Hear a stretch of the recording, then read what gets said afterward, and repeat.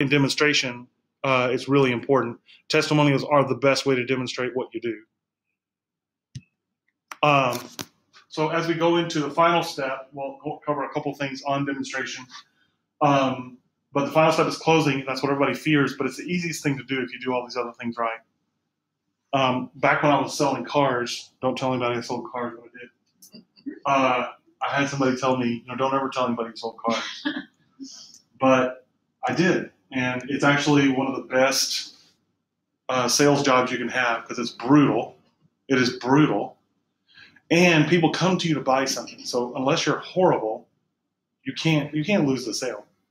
But I would have people apologize to me for not buying from me. And it was because I had gone through all these steps and everything. They just weren't in the position to buy for whatever reason. But this is a very important concept. Don't love your baby too much. It's not the prospect's baby yet. Let them fall in love with the baby. Now, that metaphor doesn't perfectly transfer, and that's not a baby because I don't think I don't know. I've debated a lot. You tell me, how would you react if I had somebody throwing a baby in the air on you? Okay, it's possible. All right. So that's why I use the flower. The point here is small business owners, we love our baby. The thing we've worked so hard on, that's so much of our personality, and it's the reason I did this and this. And you don't understand. I was going through a bad breakup, and I started this business. And so your business is to satisfy you, not your customer, right? That's your baby. What's your customer's baby? I've got this problem. I'm tired of these countertops. I'm tired of these old stoves. That's the baby. You're in the business of adoption. Getting that baby and giving it to the client. Getting that baby, giving it to the client. And if you can do that, then you're going to be very successful. But most small business owners, entrepreneurs, if you will, they're just in the business of satisfying themselves. Okay, so let it be theirs. If you have to explain demonstration more than once, you're doing it wrong, especially on your website. And the kind of one more step extrapolation of this is if you have to explain it more than once, they're not even going to be there, so it's not going to matter. If you're not explaining clearly how the nuts and bolts of your emotional solution work, then they're leaving. And that's the worst place because they've gone all the way down here. They self-identified that, yes, I am like a lot of your clients. Yes, I do want new countertops. Yes, I am interested in buying now because you've put copy in front of them that they would only click if they're ready to buy now. And then on that stage, if you do your job wrong and lose that client, that's the worst position to lose them from. So you've really messed up at that point. And those are the people that are really valuable to you because they're the ones who have winnowed out of all the other 100 people. Remember, we're 4 out of 100. This is one of your 4 that you're losing. So it's really critical to get this step right. If you have to explain it more than once, you're doing it wrong. I put that picture up a long time ago. That looks like that one dude from, I can't remember the name of the movie. It's the least work yet if you've done your job right. This is my definition of a sale. A sale happens when the right solution reaches the right problem at the right time. Any one of those 3 things doesn't happen, you don't have a sale. Most of what happens, what people don't like about sales when they say they don't want to be salesy or they had a bad experience, one of these wasn't present. So it was the wrong time, wrong person, wrong solution. They're trying to shoehorn. I call it shoehorning. I'll never shoehorn, okay? Now we're going to get into a few of the, kind of get into the tactics, the tools that you're going to use. So we talked about integrated digital marketing, right? This full integrated digital marketing. So SEO, it's clear optics. Get customers to see you. It doesn't sell. This is cleaning the windows on your small business, on your street-facing business. It makes sure all the lights in your sign work. That's the metaphor. So it's going to bring people to your business. If your business stinks, all it's going to do is show people how bad it stinks. If your marketing stinks, it's going to reveal that to everybody. It does not market for you. It shows people where you are. Now, there are tactics within SEO that can function in your marketing. I'm not going to get into those today, but I will say this one thing. Title tags are the king, okay? They rule the world of any marketing you can do in your SEO. So in your title tags, instead of saying life coach, you could say whatever transition specialist or something like that. Figure out what people are searching and then use that as a title tag, but then attach the second one that's more along the lines of a solution you provide. Because what's going to happen is when people look at that search engine return page, they're going to read the first one, which is what everybody searches. Then the second one is going to be like, oh, this is what makes you sound different. This is going to life coaches. There's a lot of them in Austin. All right, now I'm learning that. Yeah. So I have a friend of mine. She doesn't call herself a life coach for that reason. Yeah. She says, I'm a this. And she goes like one step deeper and goes, whatever she specializes in, whatever main thing she delivers, that's the thing. That's what she puts in her title tag. Okay? Because that's the first time you're able to sell the meta description, which is it goes title tag, little tiny URL, then below that is a meta description. And that is where you should sell. Okay? Now, the thing about the sales process is that in search, it's kind of turned on its head. Because by the time people click on a page, and you should be working to get deep pages ranked, not just getting people to your homepage. If we take our metaphor again, homepage is the wide point of the funnel. Once they self-identify and go any deeper, they're going to an individual thing, right? So if I'm remodeling, then I'm kitchen remodeling. Then I'm granite countertops with oak cabinets with a painted face with a French finish. That's a very specific thing. I talk about using copy that tells you people are ready to buy. That tells you people are ready to buy. Okay? Then I'm actually going to try to send people directly to that page from search. Because if they're that specific and they want that, why wouldn't I let them go there, right? So that said, I want specific information. We've done 37, we did 37 home kitchen remodels in 2015 with granite countertops. So, bam. Number one, I've got social proof. Somebody likes them. Somebody is doing business with them. They own houses. I own a house. I want granite countertops. They want a granite. It's social proof. The herd mentality, which a lot of people use as a disparaging term, but the herd mentality is actually a safety function. If everybody's going over here to drink this water, it's probably safe. I'm looking around. I don't see any other. I'm a cow. I don't see any other dead cows. I can drink this water. I'm all right. So that assumes cows have that much intelligence, and they don't. But we're going to leave that. So SEO can be a marketing tool if you use it right, but it doesn't function mainly as a marketing tool. Okay. SEO is less complicated than ever. There's no tricks anymore. Anybody watching this, because I'm recording this now on my laptop. I should point this up more. Anybody watching this that is a true SEO whiz understands that's not purely true, but it's mostly true. In the old days, you could search anything. I don't care what you search, and I could get you to my page. You could search pepperoni pizza, and I could get you to my page selling ladders. That's in the old days I could do that. You can't do that anymore. Google will actually punish you even for trying, but you will not succeed. So your page has to be specific. The whole website now, that's the really big change that Google's made. The whole website has to be relevant for these terms. So if you have one page selling ladders and every other page on your site sells pizzas, fail. Your actually whole site will get punished because of that one page of irrelevance. Now that's a broad statement. There are exceptions, but generally speaking, that's true. WordPress. You should be on WordPress. If you're not on WordPress, go home tonight, get on WordPress. Because of a lot of reasons. We're not going to go into all of them. And the third point is WordPress. So the second point is WordPress. The third point is WordPress. Why? There's a billion reasons, but I'll just tell you a few. Number one, it's been 12 years now. It's launched in 2003. It immediately shot to the top of usage because Google liked it so much. It's open source, which means there are literally millions of people around the world working to make your site better because it's open source. All these people are working to make WordPress stronger. So you've got this entire team of people that's doing this. Now, people say Joomla and Drupal. They're similar in that respect, but WordPress is more popular. There's more plugins for it. It's far more user-friendly for the non-initiate. Now, if you know websites and you know coding, good on you. Have a nice day. Enjoy it. Most people don't, and WordPress does all that for you. All the elements that Google wants to see, WordPress does naturally. So a footer, you should have a 3-column footer. Really common design thing to do is have a 3-column footer. You've got what's called NAP, name, address, phone number. Middle section is your most popular links. Helpful outside links are nice too. So authoritative links, industry links. So if I'm doing remodeling, it might be the National Association of Remodeling. It might be, Better Business Bureau. These are links that are just general. These are helpful to anybody. Then a contact form. That's a really common thing to do in a footer. Well, I have a website that I have acquired from another source, Mm-hmm. and it has all that stuff.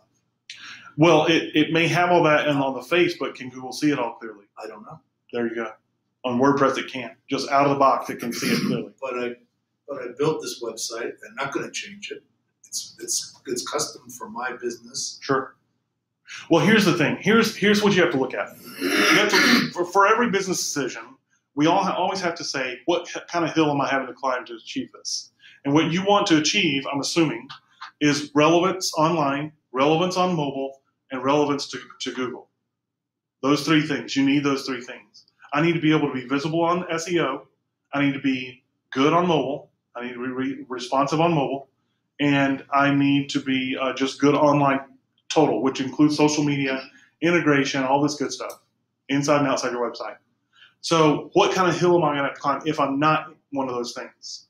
If you're not on WordPress and you don't know coding, the hill is much steeper and much harder. And a lot of times you're having to pay a developer to do those things. Where in WordPress, most of them are done. You get the WordPress site set up. I'll give you here's a good dollar number. So on a WordPress site, I can get a WordPress site to do everything you want it to do for $1,500, and that's going to be a nice looking website.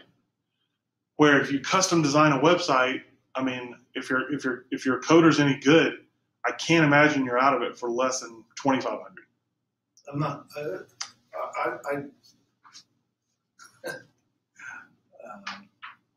You may have had a different experience, but that doesn't prove the rule for everyone. I'm a photographer.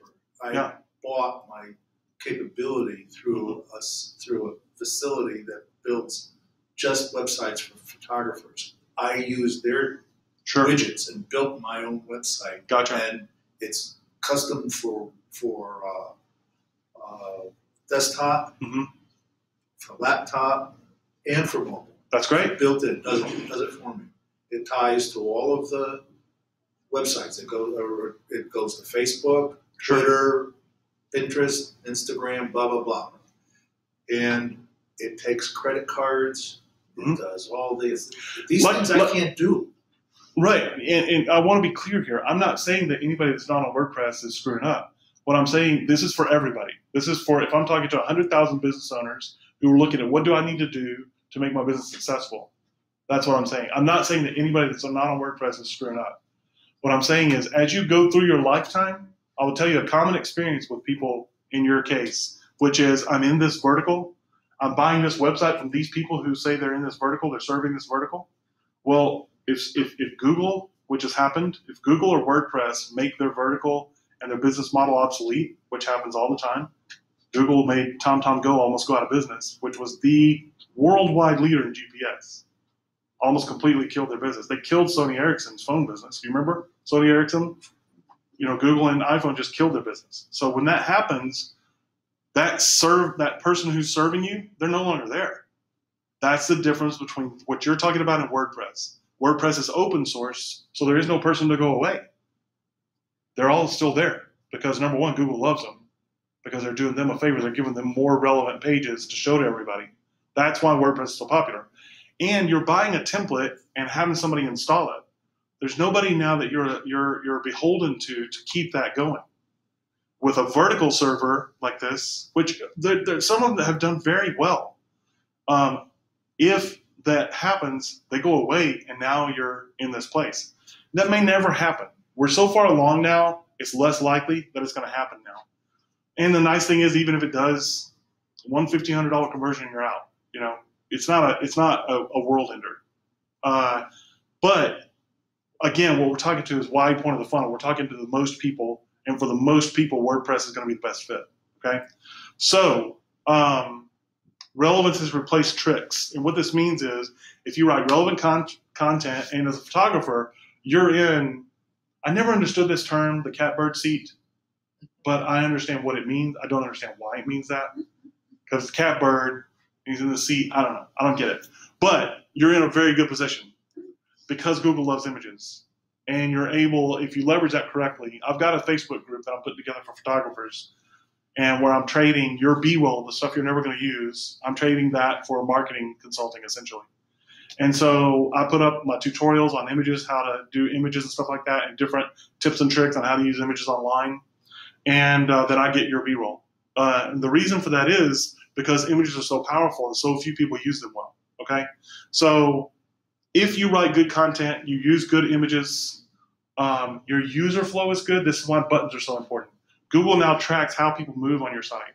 Oh, really? It's not just do they arrive on a page, yay for you. Yeah. How do they move on your site? Because the more they move around on your site, to Google, that's relevance.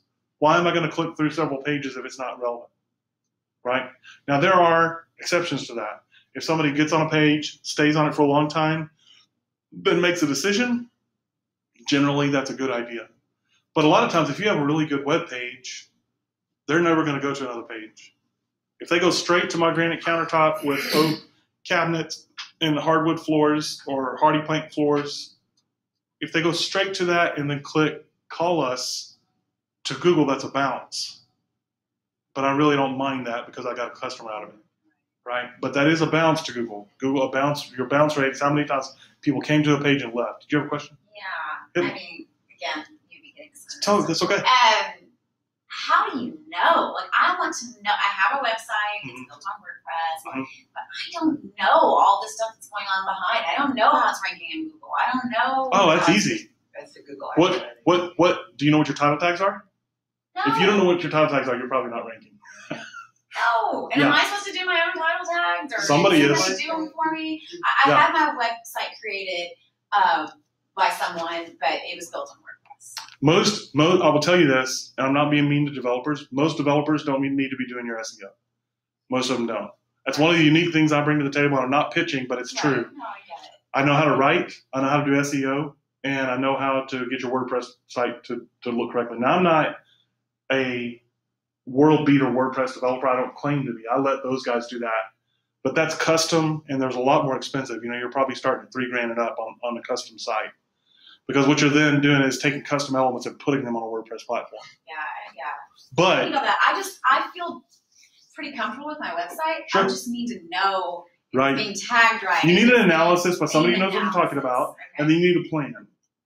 Okay, well, we'll talk. Sure. Well, there are people that will just analyze your website and say, these are the things you need to do. I'm sure you do that too. Yeah, sure. I do, definitely. Yeah. I just finished one last week. Yeah. And what I do is I shoot it all on really screen capture video. Either.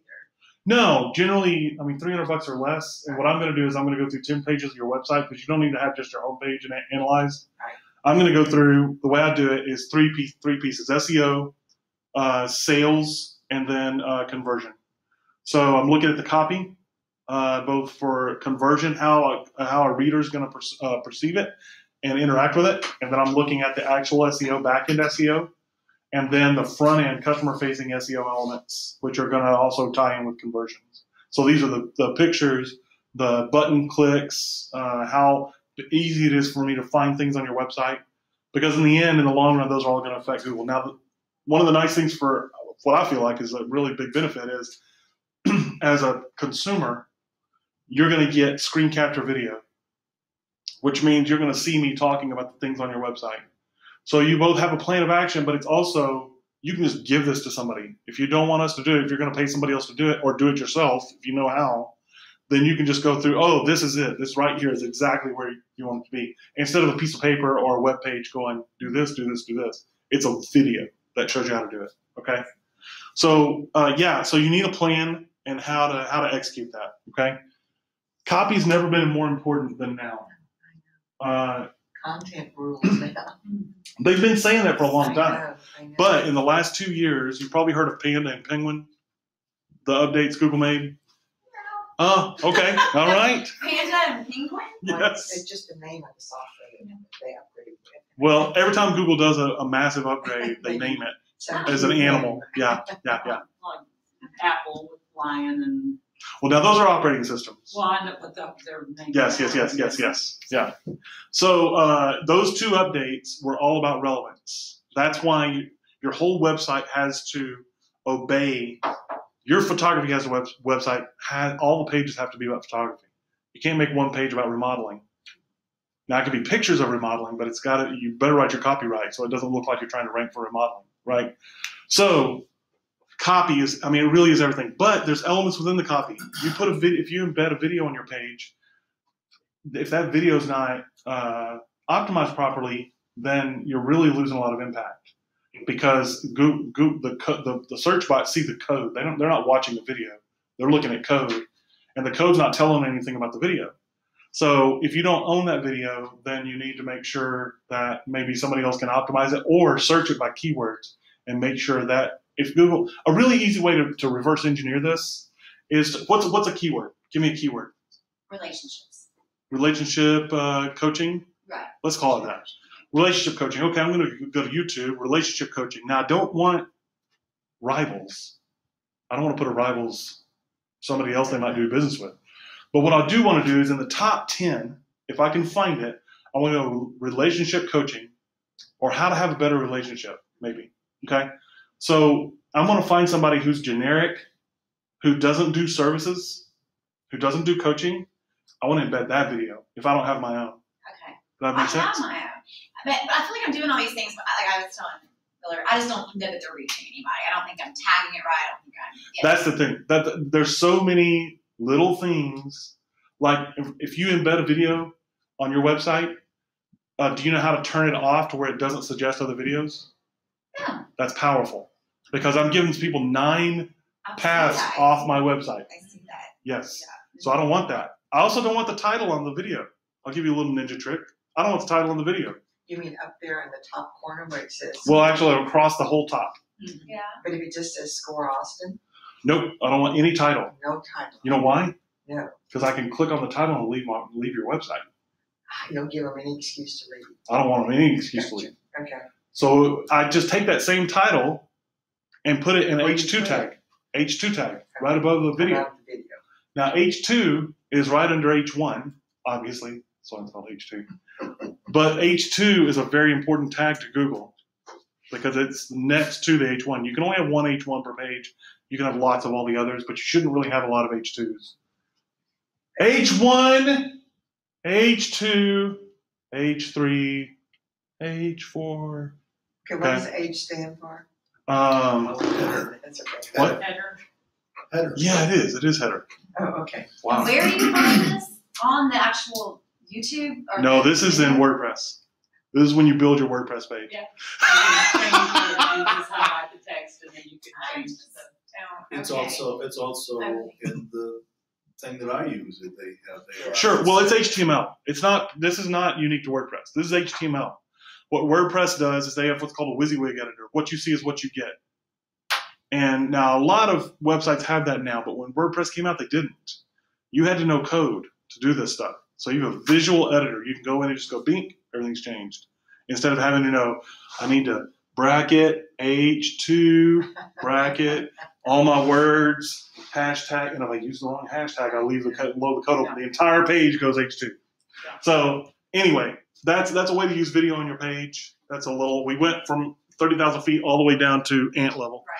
So we'll come back up and talk about email marketing. Email marketing is a long cycle. Now, remember, we're talking about full integrated digital marketing. So what that means is we're talking about a lot of tactics that you use to achieve the same results. That's really what it is. People get siloed. Silo is a very important term in online marketing. Anybody not know what a silo is? Okay, so a silo, I always ask that question, then I always answer it anyway, as if everybody said no. But the reason I use the term, I really like it, is because a silo is a thing to keep a lot of stuff in that it can't get out. But it's vertical. It says vertical. You put a whole bunch in there, right?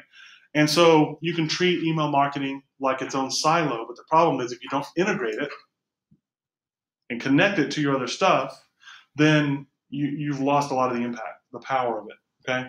Collaboration, the whole is more than the sum of the parts.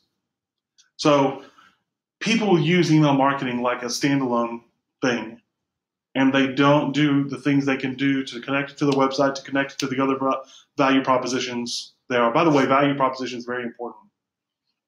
Value proposition is I'm proposing that this service, this product, has more value to you than the money that's in your pocket. That's what a value proposition is. And you need to think about how you're doing that. I'm proposing that my coaching for your life is worth more than the money in your pocket. It's going to do more for you than the money in your pocket's doing for you. That's a value proposition. So email marketing should have your value propositions in it. Your website should have its value propositions in it. So when do you come out of email marketing and push to the website? Those are key questions. Now, the thing about email marketing is you can't use just your standard Gmail on it. Once you mail to over 50 people, they'll start marking you. They'll start knocking you. You can, number one, you can only do it to 50 people. But once you start pushing out a lot of emails through just a standard like Gmail platform, it's really easy to get marked for spam. Super easy to do that. So you're going to use tools like MailChimp, like Constant Contact, and these are one-to-many tools, right? So you're trying to cram as many people as you can, wide point of the funnel. We're back at the sales process, right? Greeting, rapport building, presentation, demonstration, and close. So you're in the greeting and the rapport building phase in your email. So sign up here for my 5 tips to better relationships, okay? They're going to sign up for that. The messaging you give them is critically important. So you always have to think about the end result you want. The number one mistake I see in email marketing when I go in, there's no path to a sale. It's all information. It's all educational, which is fine to a point, but at some point it needs to sell you something, right? So how do you get them there? Well, you're back to the 5 steps of the sale. You're going to rapport build. What's the value proposition that you're offering? You need to have a real clear picture of that. Testimonials are powerful in email marketing. So mix in just the same way you'd build a web page. Content, testimonial. Amanda's the best life coach I've ever seen. She helped me with my relationships, turn my relationships around faster than I'd ever thought possible. Content. Okay? Offer. Somewhere down there's an offer. I'm offering a free call on Thursday. This is a group call. We all get together. I'm going to talk to you about some core principles. If you want to go farther, you can. Or a better step for me, I think, is half off your first session. You know, that's going to get somebody to buy. People, this goes back to your baby. The fact of pulling money out of my pocket and buying from you, at some point, no matter what the price is, on some level, no matter what the price is, the fact that I bought changes everything. You think about the fact today, I'm not picking on anybody here, I'm not picking on score or anything when I say this, I want to be clear. But you came to a free presentation today. Oh, it wasn't free. Mm-hmm. How much was this? $80 for the set of 3. Oh, okay. Yeah. Cool. Well, that's great. To me, that's way better. I'd much rather talk to people who paid to be here. Yeah. We find that if we don't, this is going to sound weird, but if we do a free workshop, mm-hmm. We have a whole bunch of people sign up, and then because they don't find value in things. They end up free. Well, it's not that they don't find value. There's a very important concept here. They don't have any skin in the game, right? That's part of it. Yeah. But it's what value are they pursuing? Yes, and if they think it's worse, I mean, they'll pay for it, right? They think it's free. Not those people. No, not those people, right? Yeah, there's a certain set of people, and I learned this by networking in Austin. I used to do a ton of networking. I used to go to 20 networking groups a week. I mean, that's pretty much all I did. So do free doesn't bring people? It does bring people. It does. But it brings a lot of people who are looking to go to free stuff. Right. That's the value. That's what we found in Corpus was yes. for. Yeah. In fact, they just came for lunch.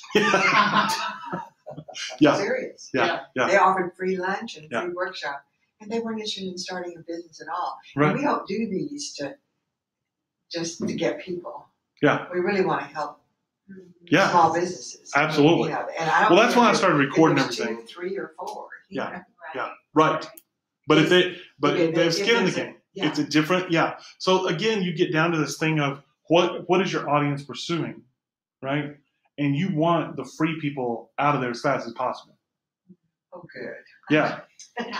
Because you can't from a content standpoint, you cannot differentiate between the free people and the people who are willing to buy but are just checking you out.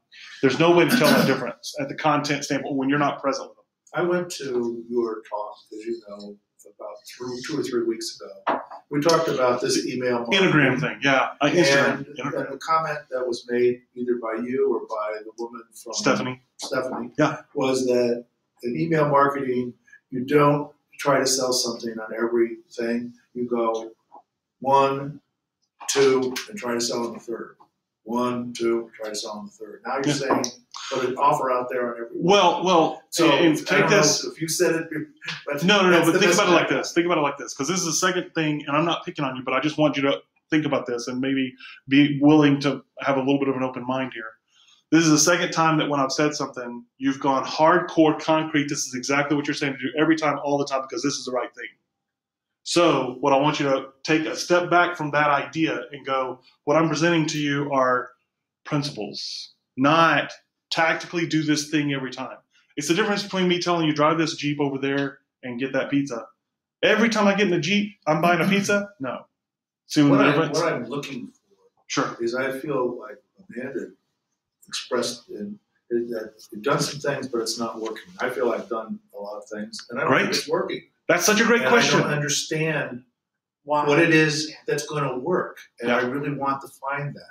Yes. Well, what you've expressed is the most common expression among small business owners. It's what's the thing. The hard answer for that is there's no thing. It's concept. It's the whole thing. This has to be present every single time. I have something I call a core conversation audit. Not core conversation audit, just one core. I said 2 cores, but there's only one. Core conversation audit. And the purpose of it happened, it was just for me. And the thing was, for me, is I'm a small business owner. So you hit these points of, I call them lulls. You hit these little lulls in the day, and it's like, okay, I just got off this call. I thought it was going to be 2 hours. It was only 20 minutes. So I've got this block of time, and so you don't have an action that's immediate. So what can I do to make a difference? Well, I can go answer these emails. Yeah, answering emails doesn't do a whole lot for you. What does do something for me? Well, I could talk about something. So what am I talking about? Well, what are my value propositions?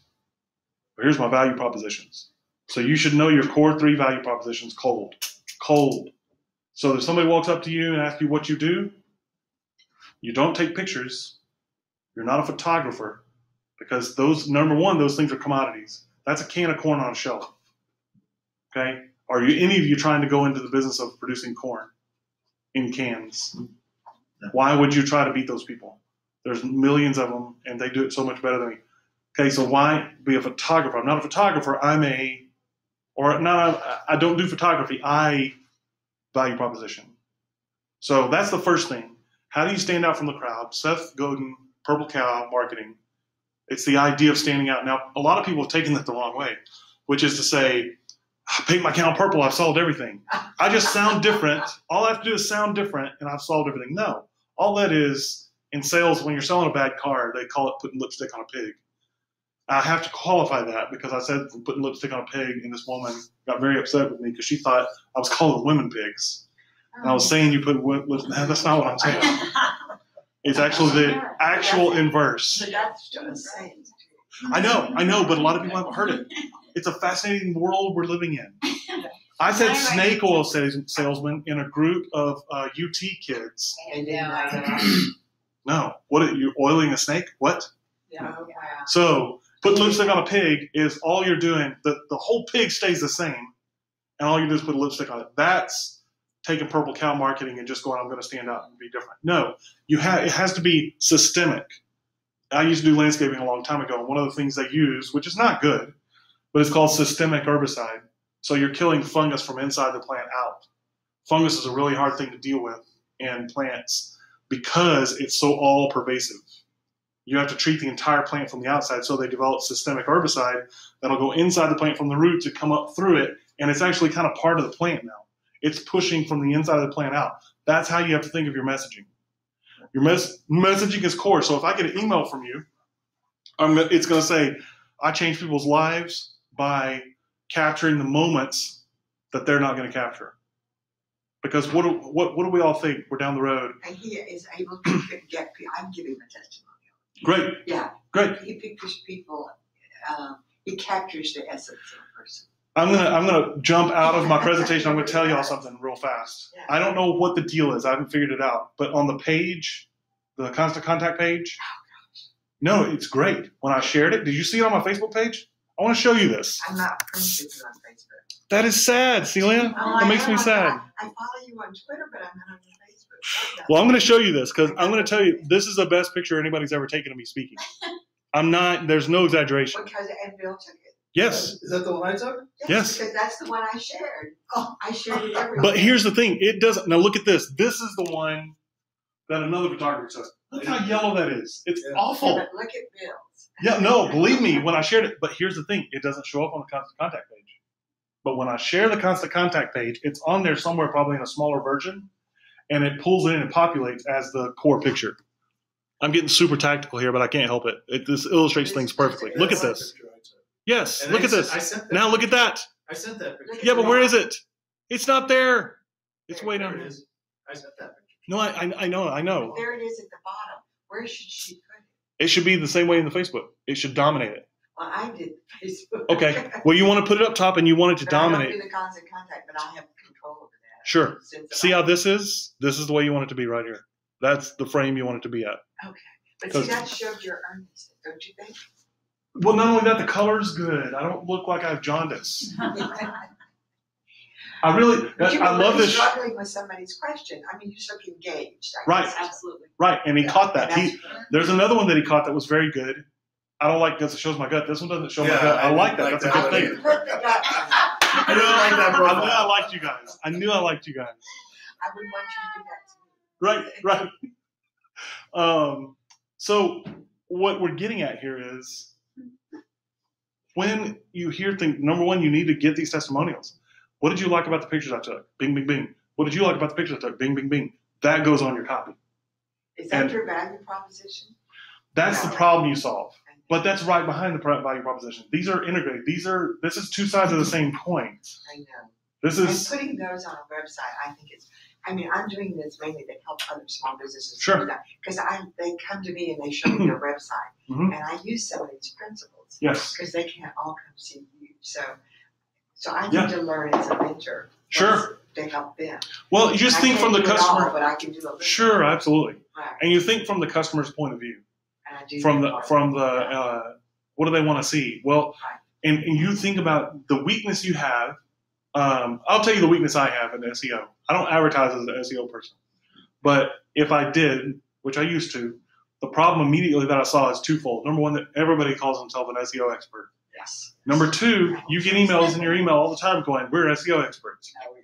We can do this and this and this for you for $200 a month." Okay, right? Everybody's agreeing with this. This is how all pervasive this is. That means SEO is what? It's a commodity. It's a can of corn. Right.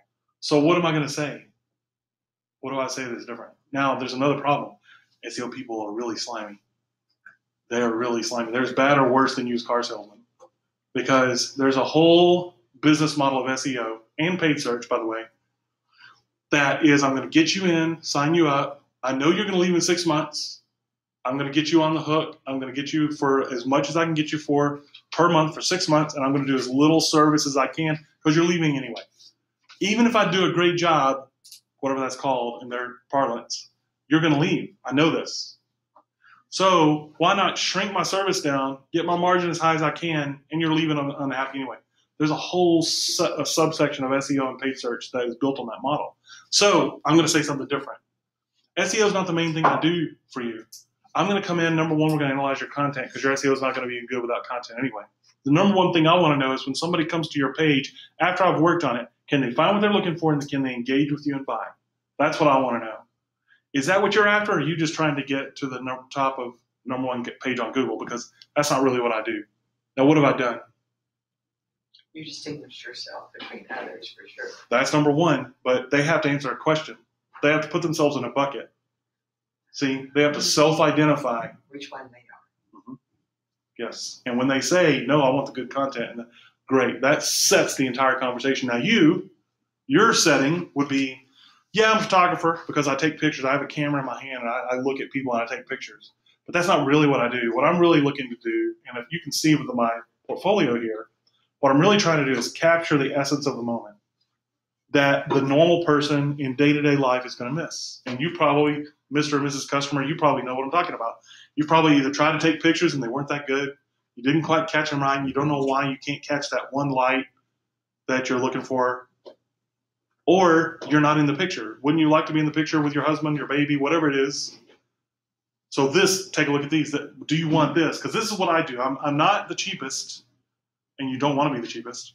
I'm not the cheapest, but I look for people who are investing in the future so they can look back one day and remember this. Thank you so much. Hey, absolutely. See you again. Nice to meet you. That's your setting. That's how you set the table. And then every conversation successive to that points back to that. Oh, $1,500. I wasn't expecting that. I understand it's more than you might have expected, but this is what I do. Now, maybe whatever. But you never sell on price, you sell on the service. But you see what I'm saying? This now sets the table in a completely different way. But see, this is what I mean by systemic. This is ground up. This is not, okay, I'm going to use email marketing, that's going to fix everything. I'm going to use SEO, that's going to fix everything. Paid search is the one thing I've been looking for. Instagram is the thing that's going to change. That's the wrong thinking. You have to think from the ground up. So what's my message? Number one, value proposition, problems I solve, testimonials. That's the beginning of everything you do.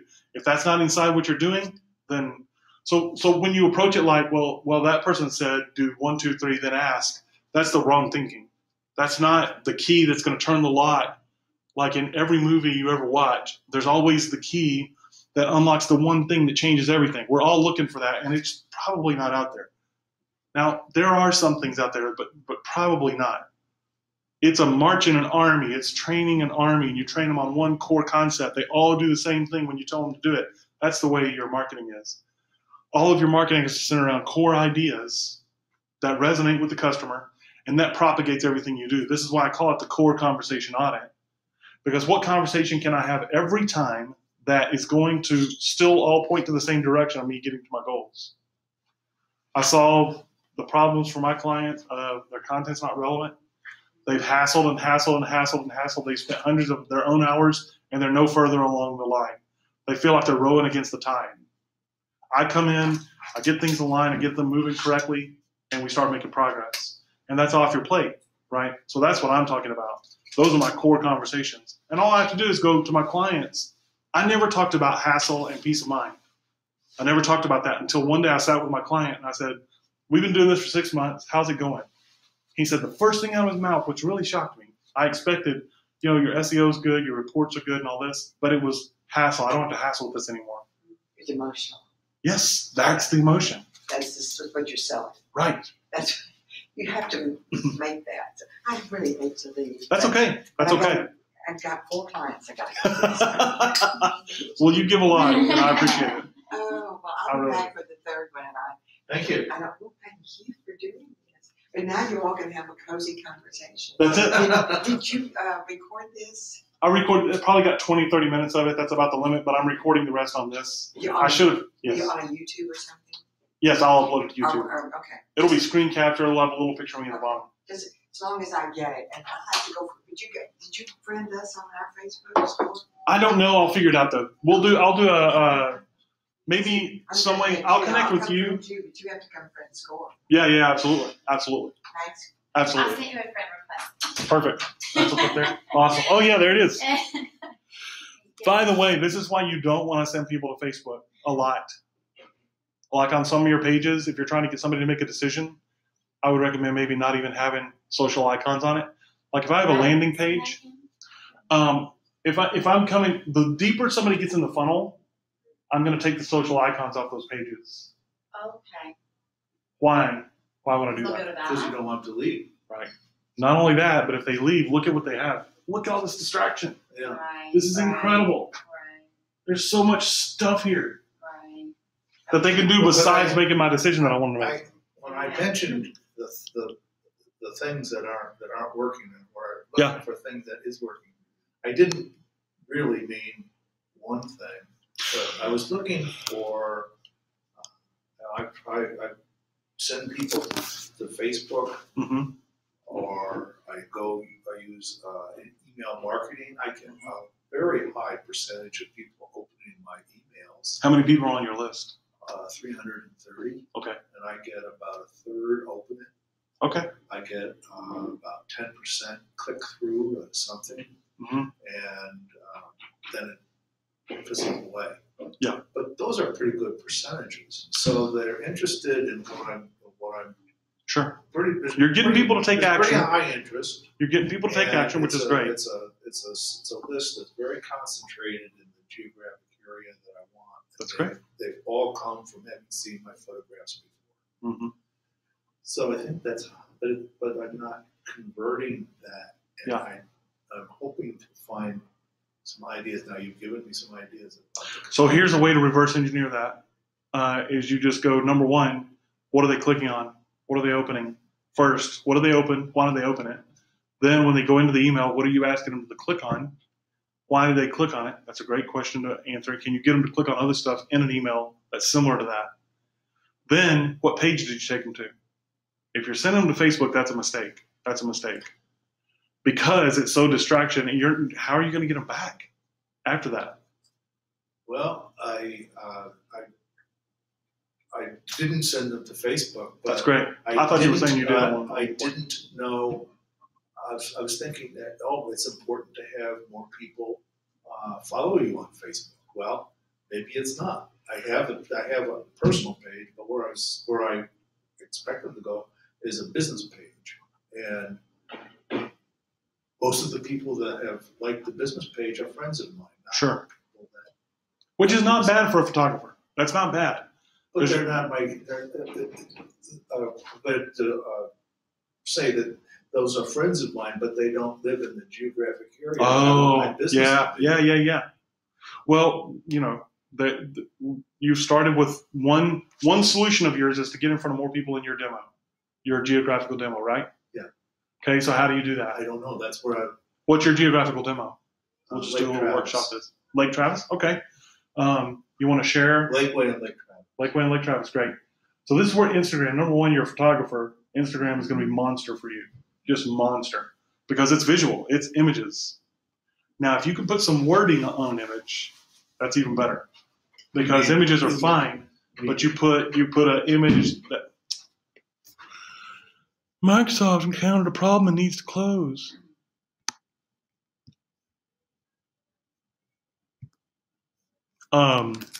So let me just. Sure. I don't want to take you off your it's okay. We're in the tactical portion of this anyway, and did you have a leaving time?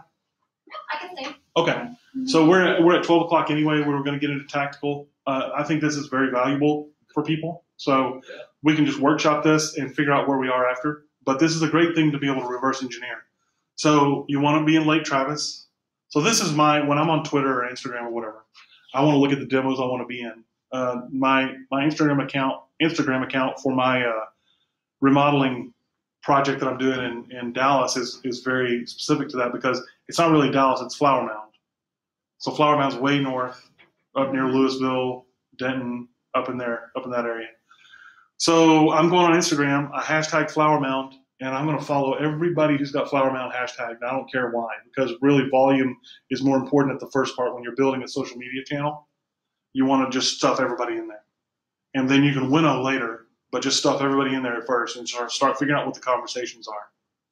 Then always optimize your profile. If your profile's not optimized, you're losing big time. And what optimizing your profile means is have whatever keywords you can in there, not keyword stuffing, but your value proposition. What's your value proposition? What do you really sell? What's the emotional state that I get from you when I purchase with you? How's that happening? Okay. So then a link, web link. Most people don't put their website in their profile. Also mention your demo. I'm a Lake Travis expert. I have taken over 4 billion photographs in Lake Travis. Now, what you have over everybody is you can take amazing pictures of Lake Travis. You probably take better pictures than anybody else that's putting stuff out about Lake Travis. So you go to Westlake. You go to, I'm thinking Lakeway, Westlake, right? Lakeway, yeah. Okay, Lakeway. Take pictures of the Chamber of Commerce.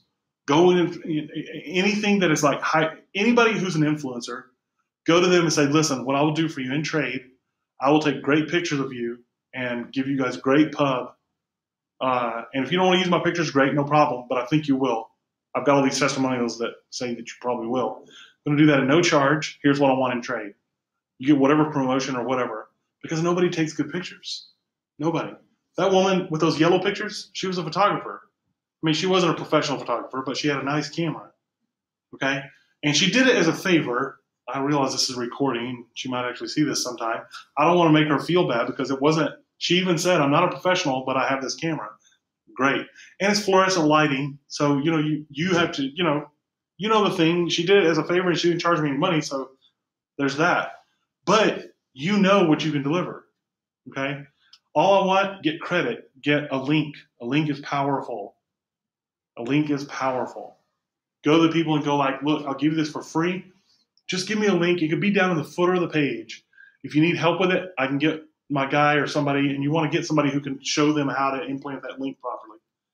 Now, even better is you get a little profile page somewhere deep on the site. Is you get a little page, this is my photography, this is what I do, and you get a couple of contextual links. Now, what that means is, let's say you do family photography. Let's just say for the sake of argument, you do family photography. So instead of, what's the name of your business? Hey, paparazzi. Hey, paparazzi? Hey. Hey, paparazzi. Hey, paparazzi. Hey, paparazzi. So there's that, Hey, paparazzi, which will take you to the homepage. But then you want a link like family photography that's going to take them deeper in the site. That's powerful. That's going to give you SEO value just out the ears. I mean, it's hard to measure that. But then also you're going to get seen. A lot of people are going to say, who took that picture? That was an amazing picture. Yeah, this guy from Hey Paparazzi, he took that picture. So you're getting two things. You're getting online value and you're getting pushed through in the real world because nobody does this. Take whatever your strength is, the thing that you can do just falling out of bed, and give that away. But give it away in exchange for something. Yeah. So I do these. I'm not making any money off this, and that's okay. What I get out of it, number one, is practice.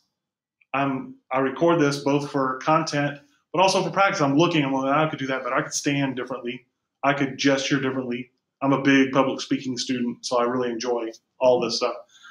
So that's where you want to start. That's going to give you more press through on your demo. And then strategically think about, somebody's going to see this. They're going to come into family photography. This is the nice thing about WordPress. You can get little widgets like email sign up stuff and put them on the sidebars of every page.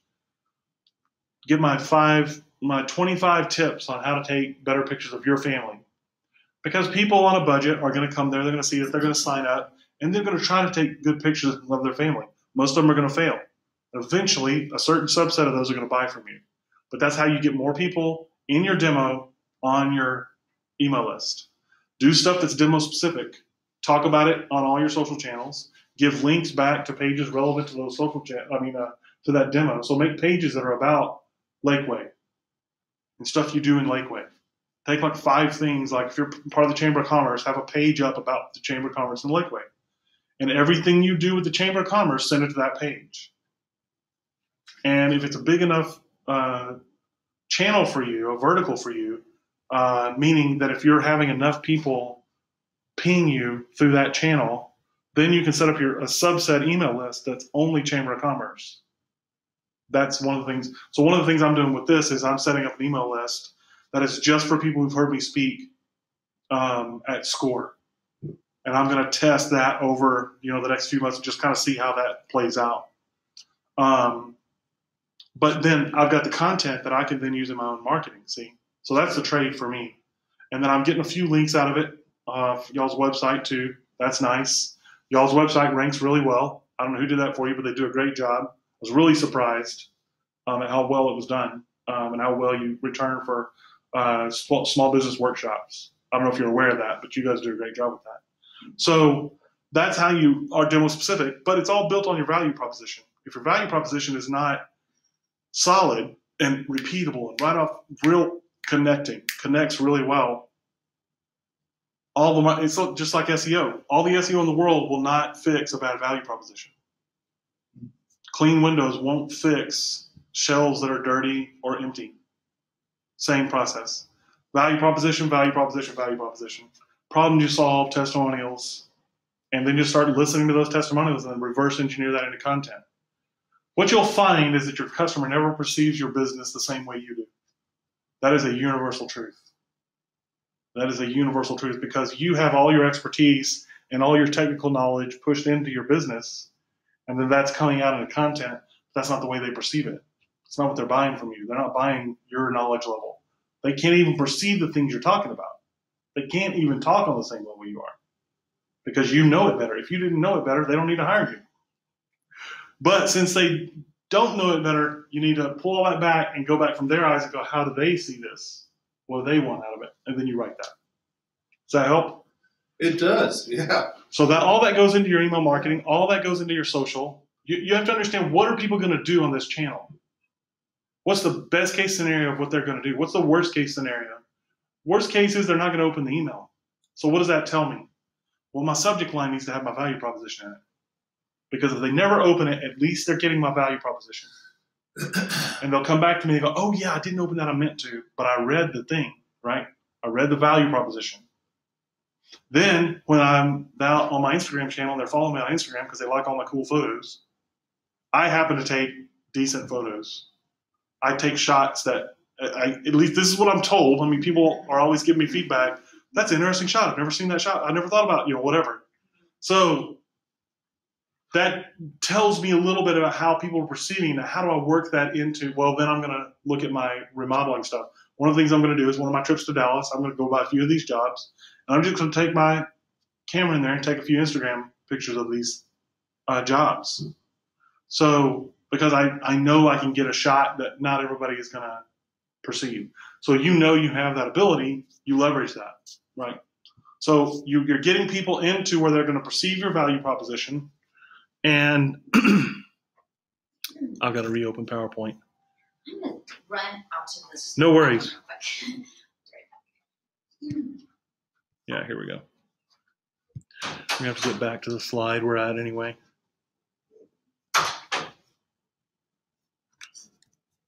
Okay. So, it's not the tactic. The tactic or tool isn't going to fix anything for you.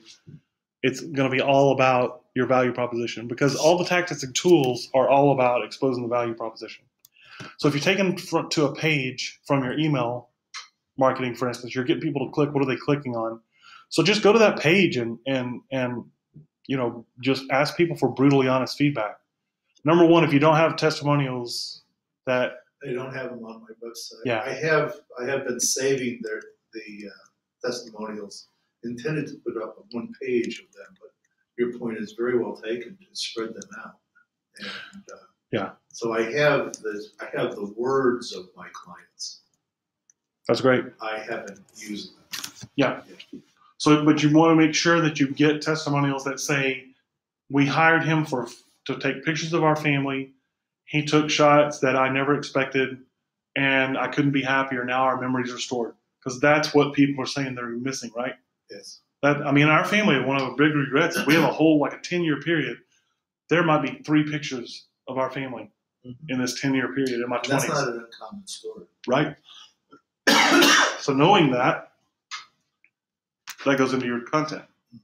You want to shoot videos of people telling that. I just finished this session. Then that's what's great for Instagram. Instagram's so great because you just take a little selfie. I'm about to walk in and do another family photography session. Now you've got value proposition. People are seeing you do it. They're watching your video. They're seeing how engaged you are on it.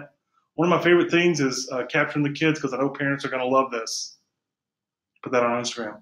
So you've got this steady diet of value proposition, value proposition, value proposition.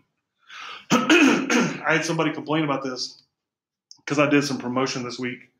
I just felt like, all you were talking about was selling. And when I went back to look at my channel, it was very interesting because 80% of what I was posting wasn't selling anything. But everything talked about the value proposition. So in this case, it was branding and how to connect different things to your branding. Most of it wasn't selling anything.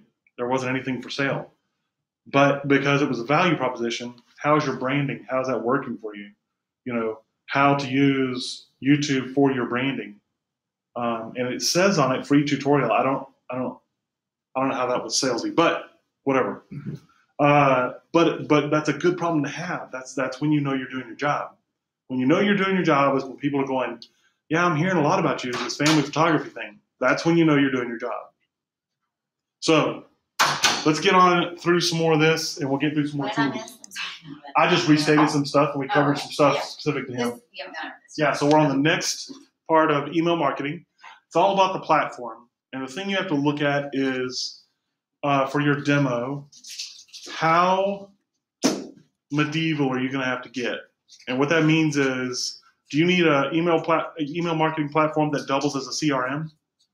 Are you going to have to do a lot of callbacks and track that? Do you need to grade your leads? Do you need to score your leads? Oh, you're speaking in a different language now? Well, let's put it this way. Do you need to be able to contact 1,000 people, 100 of those contact you back, and do you need to be able to go scale of 1 to 10, how valuable is this lead? Most of us, I don't think either one of you need to do that. I don't think either one of you need to do that in a really granular way. Okay? People that need to do that are like me. I sell multiple things at multiple levels. People engage with me on different levels. Mm-hmm. And I need to be able to track exactly what they were talking about, how they were saying it, and I need to have some kind of lead scoring system in place so that I can go back and go, okay, this is this kind of lead, and I know how to talk to them. That's going to cost you a lot more money. So that's my point. But something that does that is going to be in the $200 to $250 a month range. But you're going to be able to hold 20,000 people at a time. Unlimited emails. So you're talking about pushing out, you could push out 100,000 emails in a month. Are you talking about a particular system right now? Well, that's what I'm saying. It's all about the platform. Oh, you're just saying There's different platforms from free all the way to about $250 a month at the small business level. Anything above that is enterprise, and you're never going to need that. If you need that, you're going to be the richest photographer in the world. Because you're talking about pumping out massive numbers. Yeah. No, you don't need that. So up to about $50 a month is probably the most you're ever going to pay as a local business dealing with local people. And really, probably you don't need to pay any more than 10 to 20. Because at the MailChimp's first level of engagement is probably the most you're ever going to need. The weakness will come when you want to start trying to integrate that with stuff on your website. So what would be great is to be able to go, I'm going to do a 24 email campaign. And in these 24 emails, I'm going to cover these things.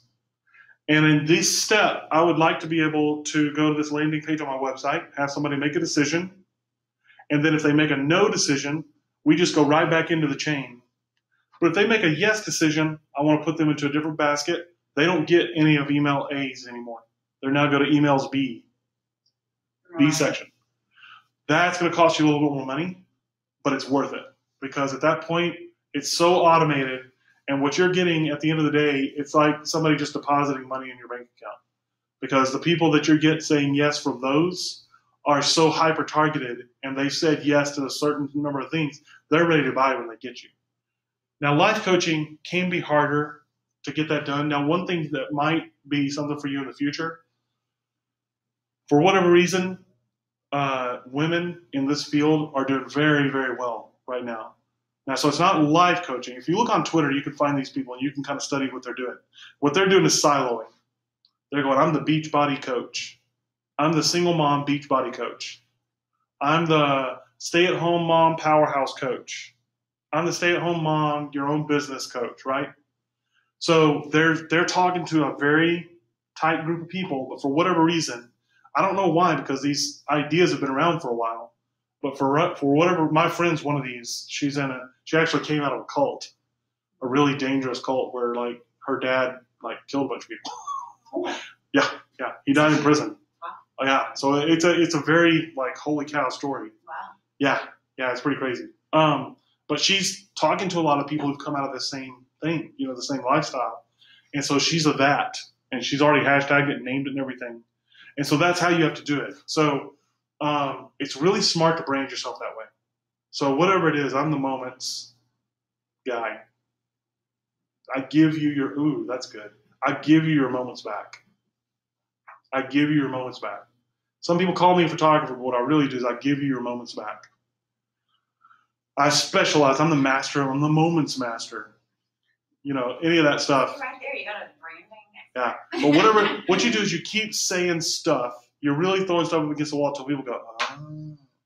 For me, shockingly enough, it's content ninja. When I call myself a content ninja, people go, oh. I've called myself a lot of other things, and it hasn't stuck. All of them are true. All of them are accurate. All of them would be great nails to hang my brand on, but they didn't click with people. Content ninja is doing it. I think part of it is the way I look. I always say, you know, obviously I'm not a real ninja. Or I am, and this is just an elaborate disguise.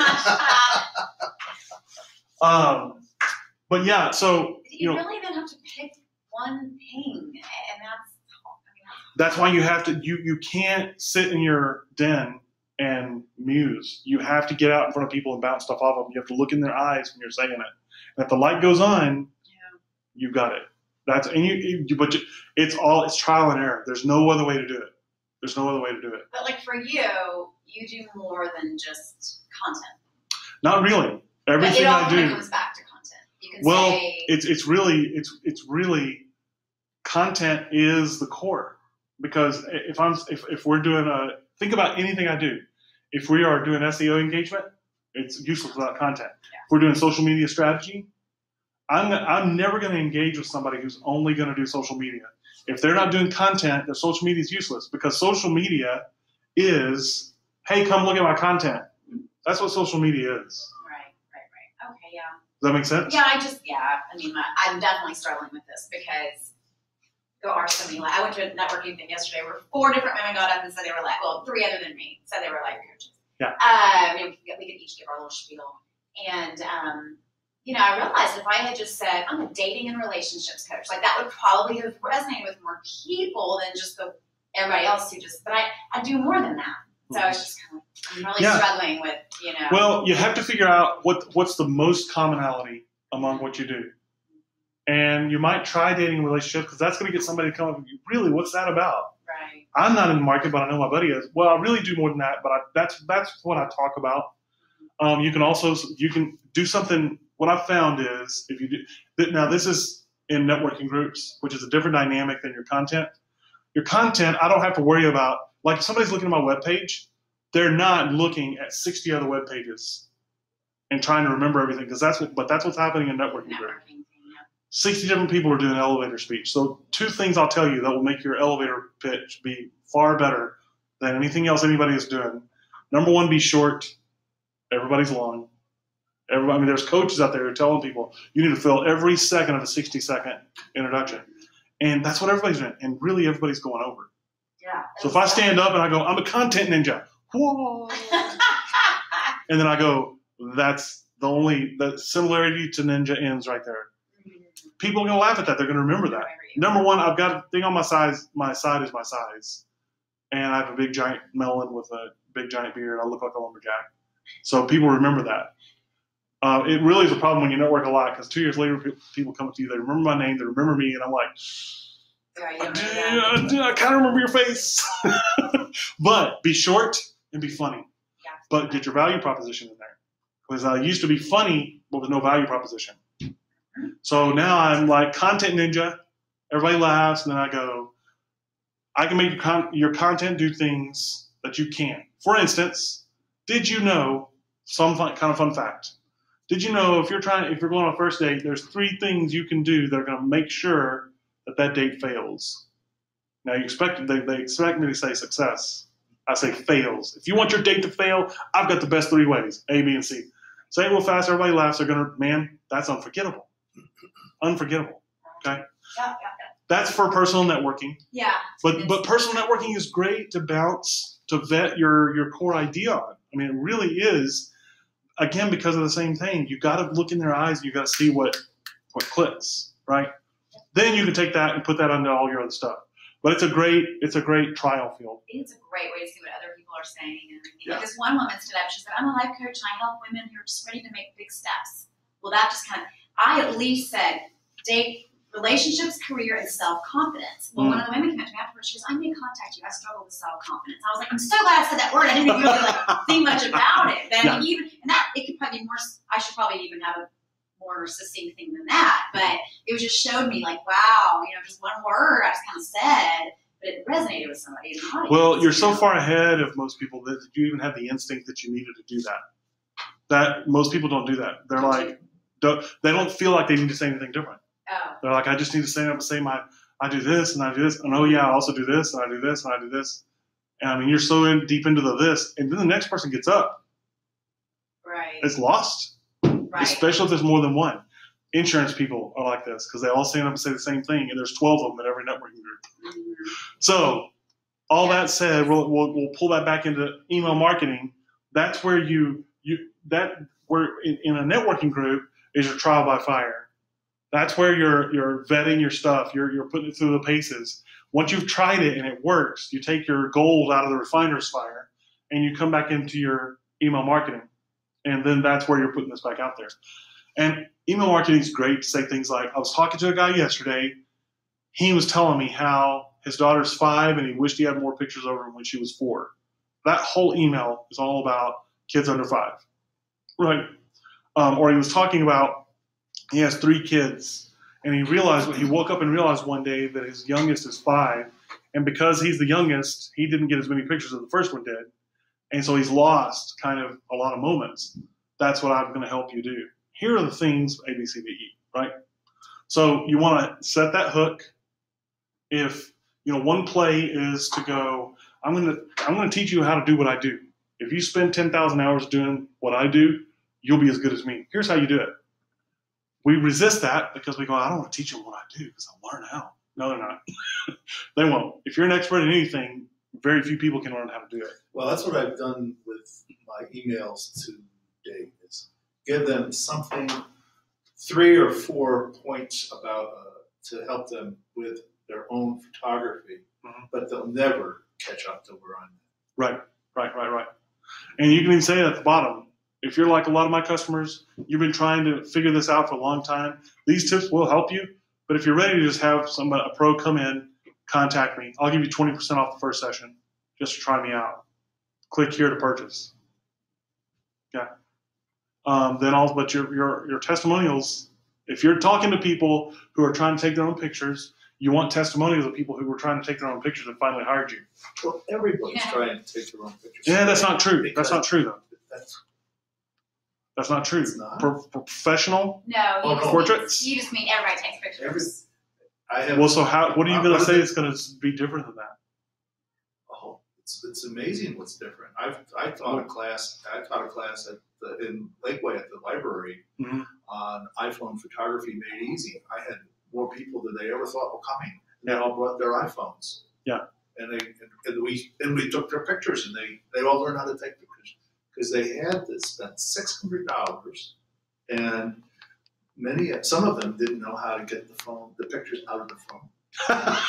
Yeah, No, I'm not talking to people that are your age. No. I know I know people my age who don't know how to do that. So I guess you can tell I'm not very technically savvy. So yeah, I've had to figure that out. It's amazing.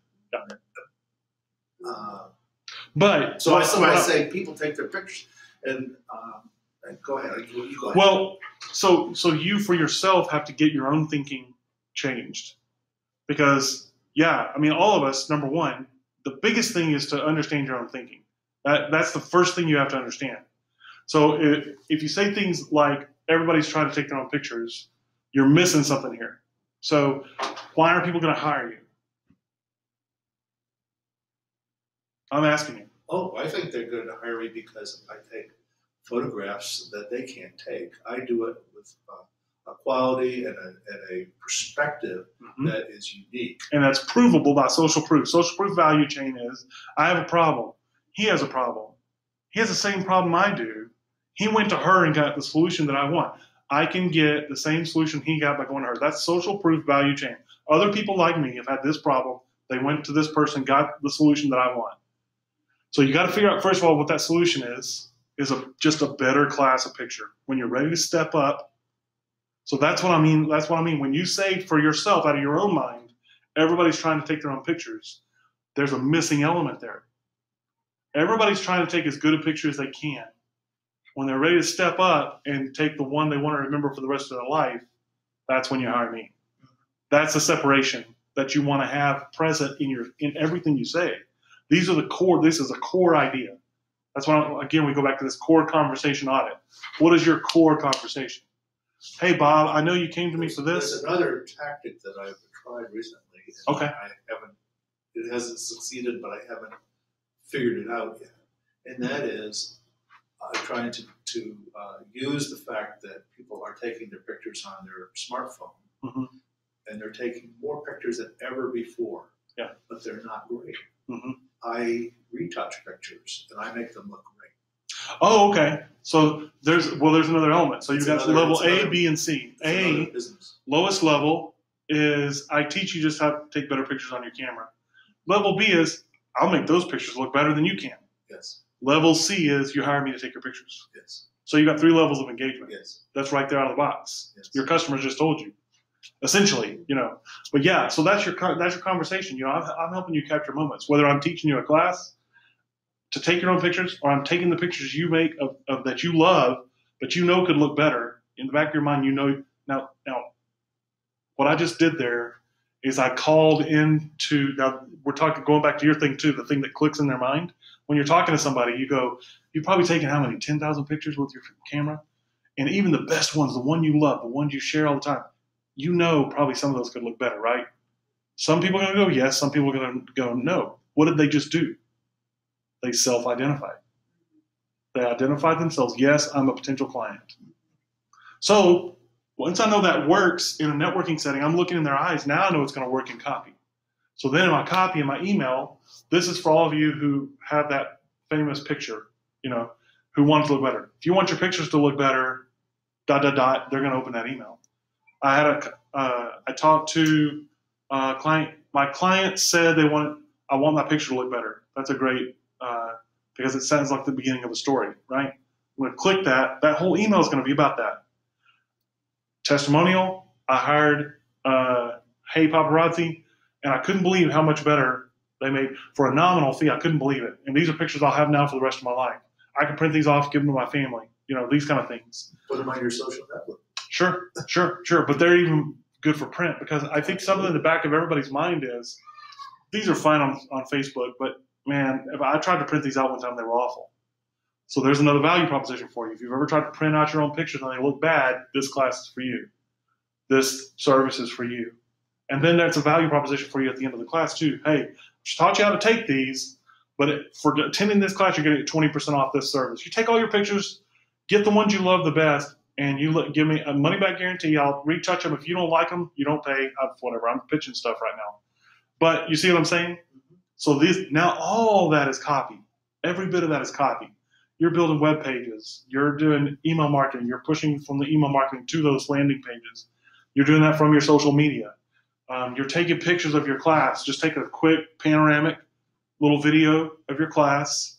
As they're sitting there, do a little selfie. I like to do a selfie across my face at the class and have everybody wave, because that tells a story just in a snapshot. Teaching a class. Oh, he teaches classes. If I don't read a single word of your copy, I know you teach classes, right? See? So all that goes into this hopper of ideas, all down to the final idea of buy from me. What most of us do is we have a wide funnel, and it kind of goes here, and that's it. That's as far as we get them down. We don't take them down to a buy decision. That's what I've done so far. That's it. So you've got your wide ideas. You need to define those down a little more.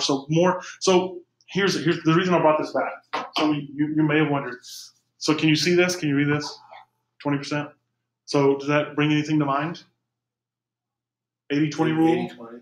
Yeah. 80-20 rule. So a couple of interesting facts about that. A guy named Pareto, it's called the Pareto principle because the guy who found it was called Pareto. Now, what's interesting about it is somebody else from Harvard found this guy's study and started extrapolating that. That's why it became popular about 20 years ago. But this guy, 105 years ago, actually no, it was 1890, so it was 120 years ago, 1895. He's in his garden. He notices that 20% of his peas produced 80% of his intake from his crops. So he started thinking about that. Then he noticed something else had obeyed the same principle, and he began to extrapolate that. Now, he never He never really did anything much with it. He just made the observation. This guy was reading his stuff and came out with the Pareto principle, which is 80-20 rule. And here's the beauty of an 80-20 rule. Either one of you play golf? Have you played golf? Okay.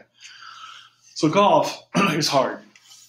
The reason golf is hard is you're taking a little white ball and a relatively, even though the strike surface has gotten much bigger over the years, it's still relatively small. A very small strike surface, controlling that strike surface over a wide arc and a lot of body movement. And then you've got a contact area. You have a contact area that is about the size of a pea. That's about the size of your contact area. And then you're controlling that ball over hundreds of yards of flight and trying to get it to land within about 100 yards. That's why golf is so hard. So my golf coach asked me a question one day, which fascinated me. He said, how many of your balls, like you hit 100 balls, how many of them land where you want them to go? I was like, about 5. He said, how many balls do you think a professional golfer out of 100, how many of his hit? Just viscerally, don't make an assumption based on what I just asked you. Just viscerally what comes out of your mind. Professional golfer out of 100 balls, how many of his hit where he wants them to hit? Just the first thing that comes to your mind. 80%. 5. 5%? Yes. But he's worked so hard on his misses. My misses are like this. His misses are like this. So number one, where he's aiming to is a much smaller area than I'm aiming because of his work. And when he misses, he's much closer to his mark than I am. So that's what value proposition does for you. Right now, when you go photographer, everybody in the county is going, oh, I like photographers. I like pictures. Photographer is probably maybe the most watered down term that has been affected so much by our current generation and how they do media. It's probably the most watered down idea as far as what it was 20 years ago and what it is now. Maybe. That's an interesting contention that I would be interested in pursuing, but I think it's probably pretty safe. 20 years ago, what did you have to do to be a photographer? What do you have to do now? Yeah. You don't want to produce a high quality image that's printable. Look, the 2 images on the front of my website were taken with a phone. On my website, they're good enough to use on a website. So what I'm getting at here is that my battery is low. I am going to go ahead and plug in. Yeah.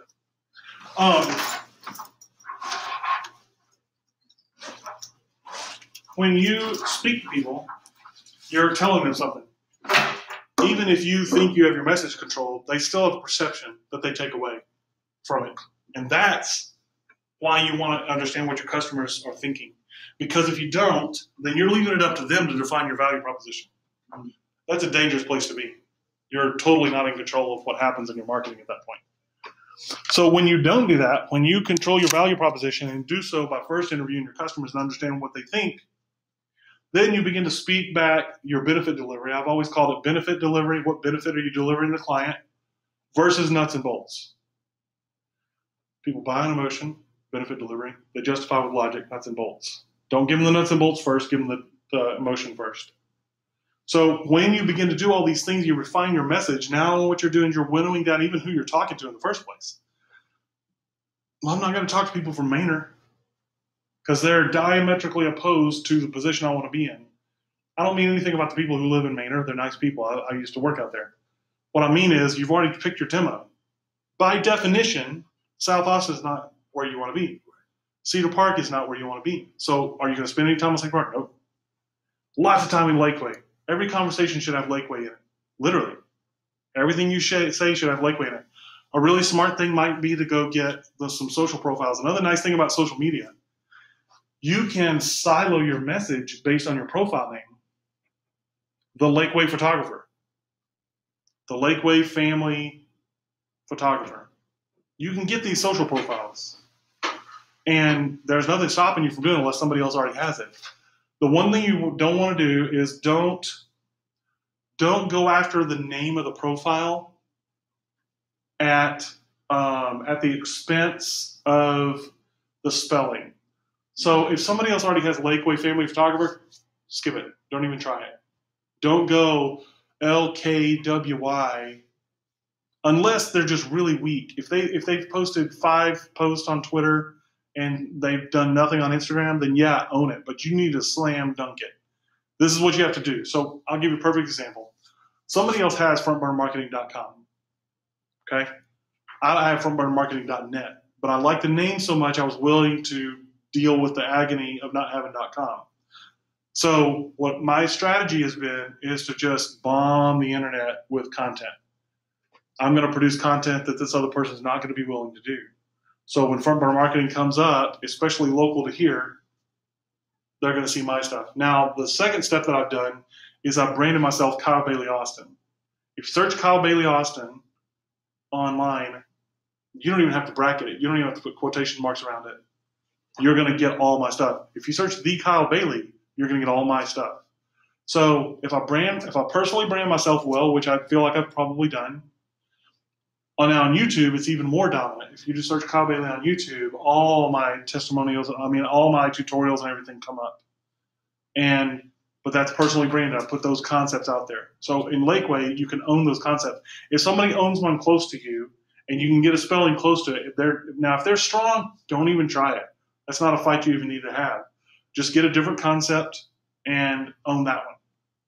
Is this social profile something that you search on Google? You search it on the profile you want. So if you want a Twitter profile, you just go to Twitter, go for Lakeway Family Photographer, and if there's not one, you get that. Go to Instagram, Lakeway Family Photographer. It's not there, you get that. So I'm changing my name? No, this is just a separate set of profiles. Okay, You would have several. Yeah. So you would have Hey Paparazzi, and you would have Lakeway Photographer. Mm-hmm. Yep. It's okay to have more than. What you're doing is you're owning the keyword. You're owning the keyword through the social profile. Because one of the things that people don't realize, Hey Paparazzi, some people that don't understand that, every time your name pops up, you have no punch. You have no memory. Because I don't understand what it is. If I don't understand it, my mind's going to back burner it. And it's going to then go, even if I do click through, I'm going to put your name aside for a moment. Then I'm going to read your post. But look at the value I've lost. Hey Paparazzi doesn't connect at Lakeway Family Photographer. So I can end around that problem, and I can go Lakeway Family Photographer and own that social profile. And then everything I post on that, now I brand everything Hey Paparazzi, see? All my images are branded Hey Paparazzi. But every post says Lakeway Family Photographer. So who's going to respond to that? People who want a family photographer or who are thinking about it or know somebody. See, all that just bing, bing, bing connects. In my mind, it makes perfect sense. I can file that away. I know where I put it, and I know what I put there. That's what you want. Again, value proposition, problem you're solving. See, what I mean by systemic is it truly is systemic. It comes out of everything you do, out of every pore of your business being. It's coming out. Okay? Let's get back through a few more of these. More tracking could cost you more money. That's what it comes down to. MailChimp is probably the most effective email marketing platform. Constant Contact has made a big push, but they're kind of slacking now because I think they're realizing that's not a hill they want to climb. But they made a really big push into small business a few years ago, and we're putting a lot of money into getting in front of people, which they're not doing as much now. They really backed off most of that. It's completely dependent on copy. And without good copywriting, the best thing you could do if you're doing email marketing is have a pro look at your stuff a couple times a year. Have a pro just give them 5 or 6 emails and have them, like what I do for my clients, and I'm not pitching, I'm just telling you what I do.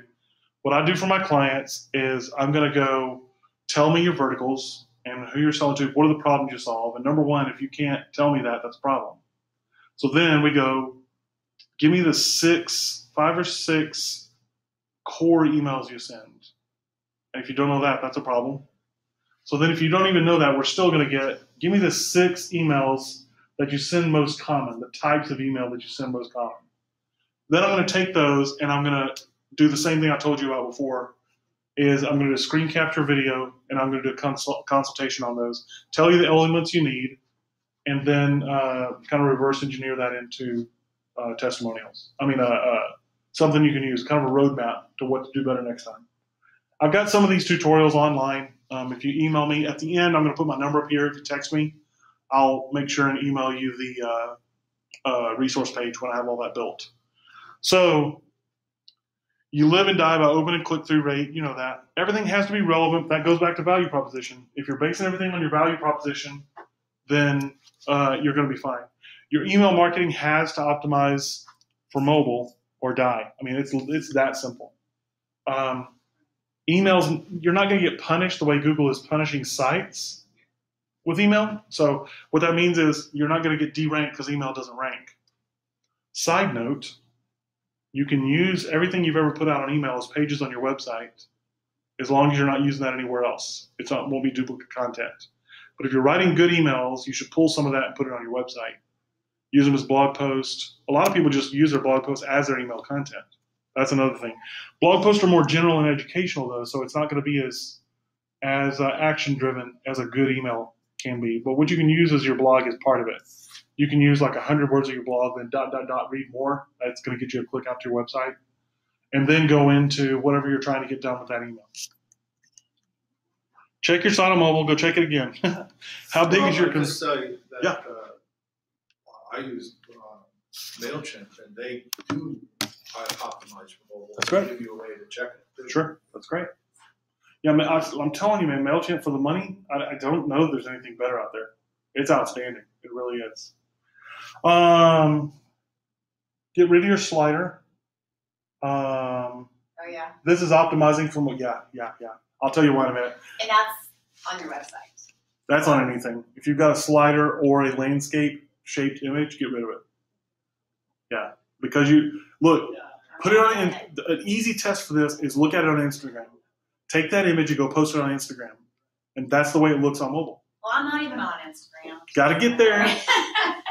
Listen, okay. For emotional stuff, Instagram is the king. It is the king or queen. Can you click to? I mean, it's just images, right? Or you can do it though, where they it's link concept. to your site.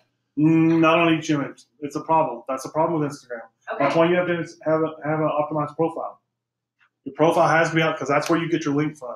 Now on Instagram, we're getting hyper granular again, but that's okay. On Instagram, what you want to do is core concepts, value proposition, stories, selfies, selfie videos. People love videos. I'm going to tell you something I did that blew my mind because I got a couple hundred followers out of it. Is I started, Shark Tank? Yeah. Okay. I started shooting a short little video when the people would walk in, like the new person, right? Oh. What Instagram does, it's brilliant. It's brilliant. I didn't know they did this. I didn't know it did it when I started shooting the video. But basically, you've got about a 10-second video. So you shoot it, and then you stop. So I shoot like 2 or 3 seconds and then walking in. Then I'll figure out some place where there's some catalyst moment. I'll shoot that 3 or 4 more seconds, and then I'll shoot the end whether they got a deal or not. And then I'll just do a couple hundred words of evaluation, my thoughts on it. I'm a huge Shark Tank fan. I also love the profit. You're shooting Shark Tank. Mm-hmm. Oh. Yeah. Yeah. Okay. Yeah. I And shoot so that's just cowboy games. I shoot the cowboy games, the significant plays in the game, and people respond really well to that. So I'm not saying you can do that with life coaching, but rom-coms, relationship movies. The Bachelor, Bachelorette. Yes, but you know your audience. If that's your audience. kind of my take. My brand is like women that look great on the outside, they're a mess on the inside. I'm telling you, man. I'm going to tell you. I dated a girl for a while, and it was either Bachelor or the Bachelorette, and it was like, somebody has to see that these people are just, it's a dump truck fire They're inside crazy. them. They would it could be a fun way to like kind of comment on Sure. just, Yeah, 3 things to do, not on a date. All 3 of these things. all these things just happened, right? But anyway, okay, so But yeah. but that's just to kind of engage people to like kind of get your personality out there. It's not necessarily no. Think about what you just did. How popular is Bachelor or Bachelorette? It's still on after all these years. So, Right, but what does that mean? Are they just getting their personality out there? No, they're building a following. They've got a siloed following. You say Bachelor, Bachelorette, Dancing with the Stars, not American Idol anymore because it's dying. I know. but the voice. Each one of those people are personas. So a little inside human behavior idea. So I love Lucy, 4 characters. Seinfeld, 4 characters. Friends was different because I had 6. That was an outlier. But probably in Friends you have 4 basic characters, and some of them are overlapping. So these ideas here, the point is there's, in the Myers-Briggs, there's 4 personality types. So you end up with these things that people are responding to, right? So you can build personas on that. Who are your personas? Are they a George? Are they a Jerry? Are they a Elaine? Are they a Kramer? Are they a Lucy? Are they a Ricky? Are they a Fred? Are they an Ethel? Because none of those characters overlap, So these are ideas, and so you're building who are you talking to? That's what it's about. And Instagram is a great way to kind of get that. Now there's starting to be a lot of noise on Instagram, but you can still use it.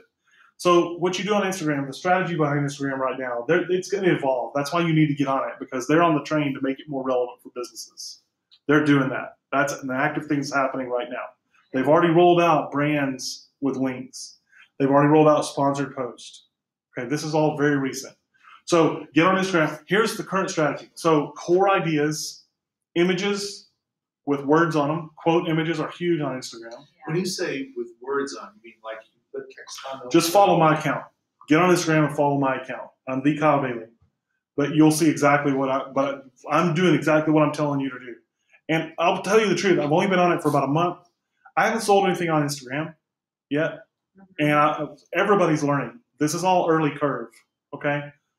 So, but this is core ideas, core value propositions, lots of ooey gooey stuff, lots of warm and fuzzies. Right? But everybody, you got to figure out how you attach your warm and fuzzies. Now, both of you are in perfect position to do that. But you're not selling plumbing supplies. Plumbing supplies got to have to figure out how to attach warm and fuzzy to that, Right.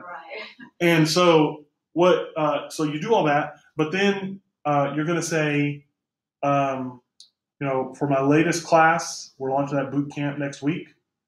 Click the link in my profile and you have half off. So then you're changing your link. See? And then if you're smart, you're putting Google Analytics, you're putting trackable phone numbers and all kinds of stuff on those pages because you want to know how many people are clicking through to it. Some people have you heard of a Bitly link? Yeah. Don't ever use a Bitly link. And here's why. Number one, you don't need it anymore. Google Analytics is going to tell you where you came from. What the strategy you want to use is don't send people to a page that has a lot of other traffic to it. If it's a page you need to use for a lot of traffic, just make a copy of it on your website. De-index it. Don't let Google index it because then you'll get in trouble for duplicate content. But de-index it. Have a second page and send everybody to that page. Then everybody that came to that page came from Instagram. Okay? So, but Google also is going to tell you where your traffic came from. You go to your page, you measure the traffic on the page, and then you say, on this date, how many people came from which source, and it's going to tell you. It'll break it down for you. It's harder to do, but the easiest thing to do is just silo the relationship between Instagram and that page. That's the easiest thing to do. But that's the current strategy. So value proposition, warm and fuzzies, sale. Like let's say 1 out of 5. 1 out of 5 of your posts is trying to sell something.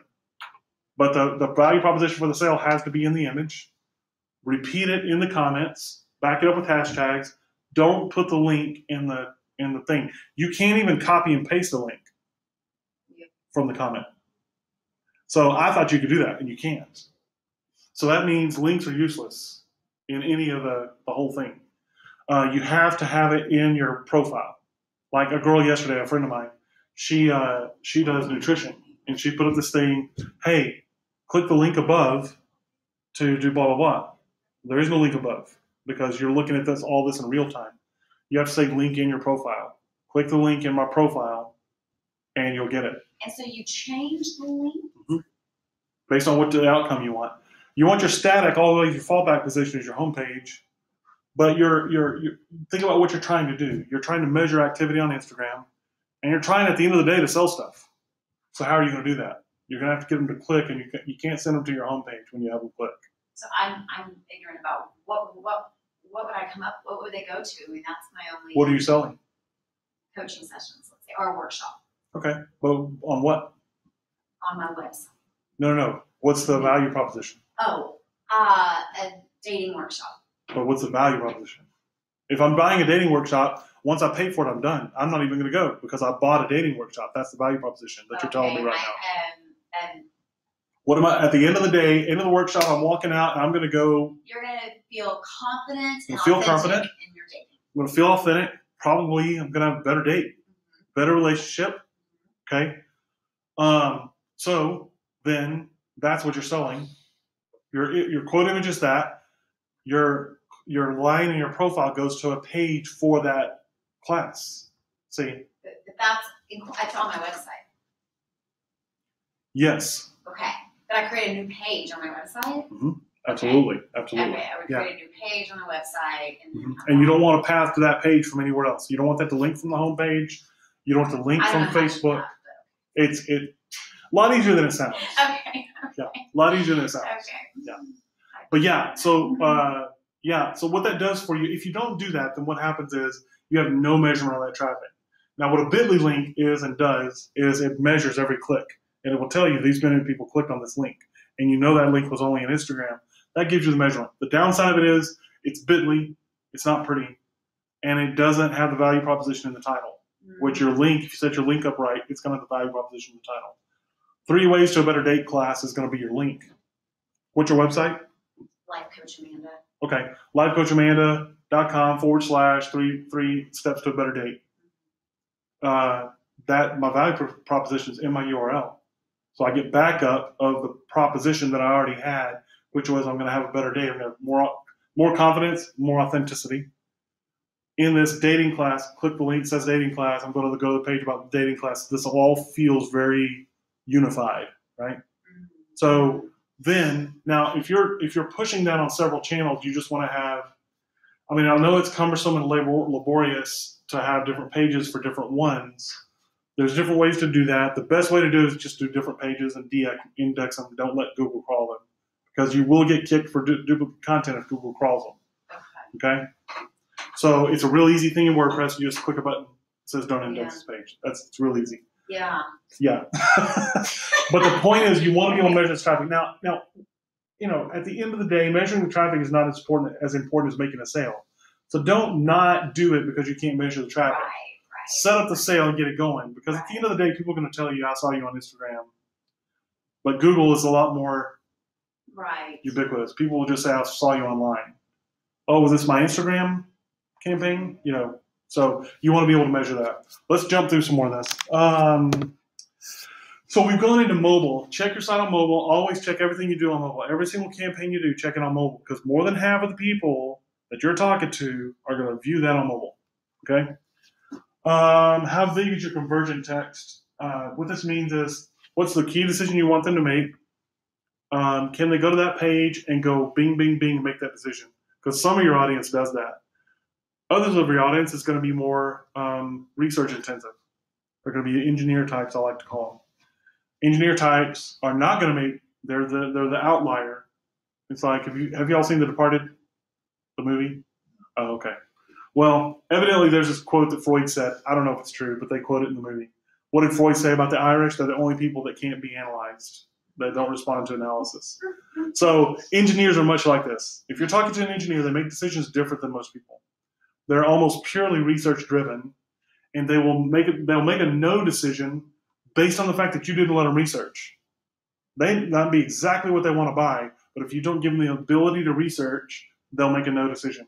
So what you want to do is you want to have a 2-stage thing. You want a bing, bing, bing ability for people that go, yes, this looks like exactly what I want, bing, I'm going to buy. And then you also want to back that up with deeper text on the page that gives them the ability to research and verify your value, give them helpful links, all that kind of stuff. But just understand your audience and who's buying from you. Engineers probably, I don't know, engineers might buy dating service, thinking about the fact that I've seen engineers just interact with people and it's pretty bad. Thank you. Yeah. Well, you always know if an engineer found a wife, she really loves him. They know, man. They know. There's no like, I thought he was like this. And he's really, no, you know exactly what he's thinking. So conversion text, the size of it's going to be important because on mobile you have such a limited frame for interaction. Okay. So make sure it's above the fold. They need to be able to make a decision above the fold. Yeah. So understand above the fold? Okay, so that's really important. At least something that gets them deeper in the page. Read more below, something. If you can't get the decision that high. This is why image size is so important. A lot of websites where they mess up is their image is nice and big on desktop. Well, it resizes down, but down, a lot of times I'm doing more than one fold of scroll and I'm still on the same image. That's a problem, because you're pushing me so far down the page before I even start reading any of your messaging, and I can't make a decision yet. I literally can't make a decision. Even if I go to the page hot and ready to buy, I can't. That's a bad place to be. Sliders are bad on mobile for this reason. Sliders are almost always landscape instead of postage stamp. You want postage stamp instead of that. So let's jump into this. I'll show you some changes I made on this site that'll illustrate exactly what I'm getting at. Assuming I'm still hooked up to your Wi-Fi. This computer is so fast. You have a slider. Where? Oh, I know. Well, I know. This happens every time I give this presentation. The thing is, I'm on the fence about whether or not I'm going to just completely redo that website. Oh, yeah. And I have a slider, too. Yeah. I should have said that already. I have a slider, by the way. Let's take this to full screen. That might be big enough. So let's go over, this is William French Remodeling.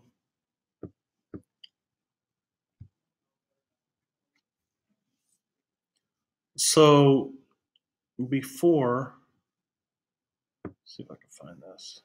I'm going to show you what this looked like before.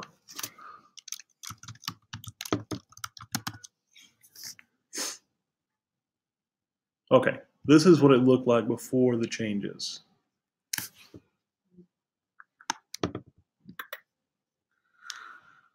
Bigger. Oh, come on. What are you doing? Okay, there we go. So this is what it looked like before. So you can imagine, number one, here's a very, very big conversion tip. People like pretty. A lot of times pretty sucks. This is one of those cases. Never write in italics. Never. Never put italics on your website. It's pretty, but you can't read it. If you even look at how you're perceiving it right now, your mind has probably picked up a lot of these standard font words. It's not picking these up. Little psychological fact, if your text is hard to read, people subliminally will make the decision that you're hard to deal with. Okay? That just happens. We know that to be true through research. Okay? So tell me what's that image about? The fact that you couldn't go like that is a problem. You should be able to go bing, that's what it's about. What this guy tried to do is he tried to combine an overview of everything they do in one image. And that's a problem. It's too much. You get back to that muddled thing. Let's look at some other problems. This had the floating. We got rid of that. Here's a really good one. Contact us now. Should you have any questions about our products, feel free to contact us using the form on the right. How engaging is that?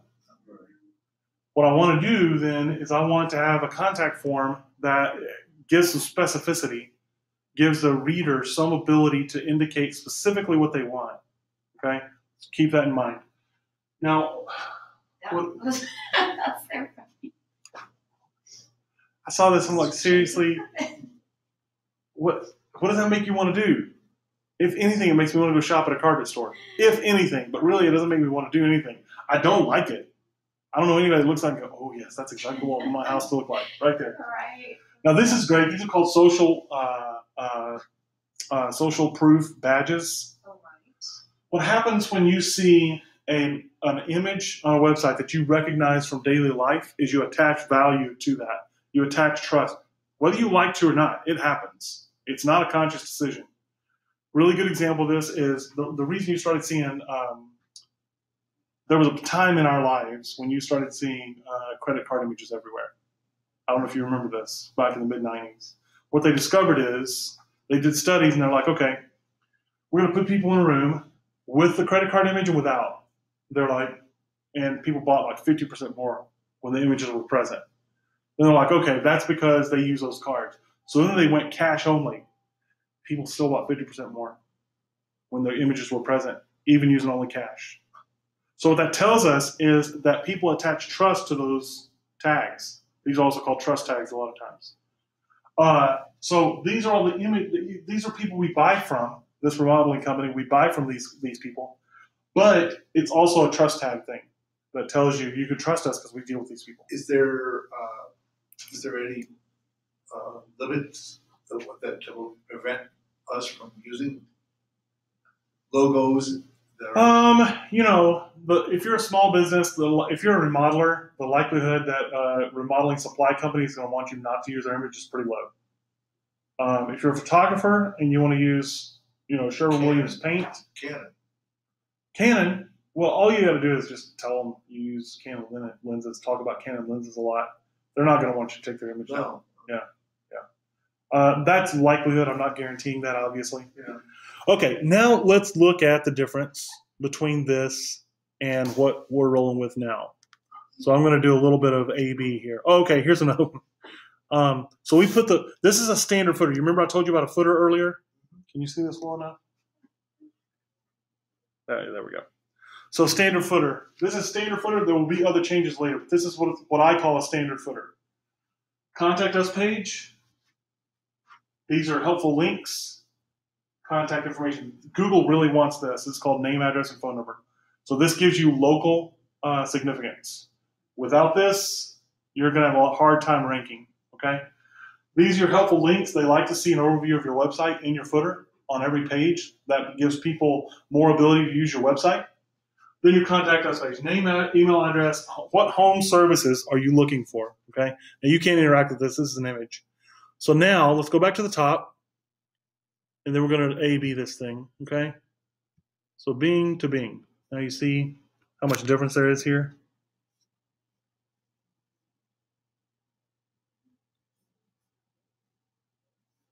Oh. I don't know, man. This is one thing that drives me a little nuts about Macs. Is they're not real good. Okay, this is better. So now, let's see if I can pull this image up. Yeah.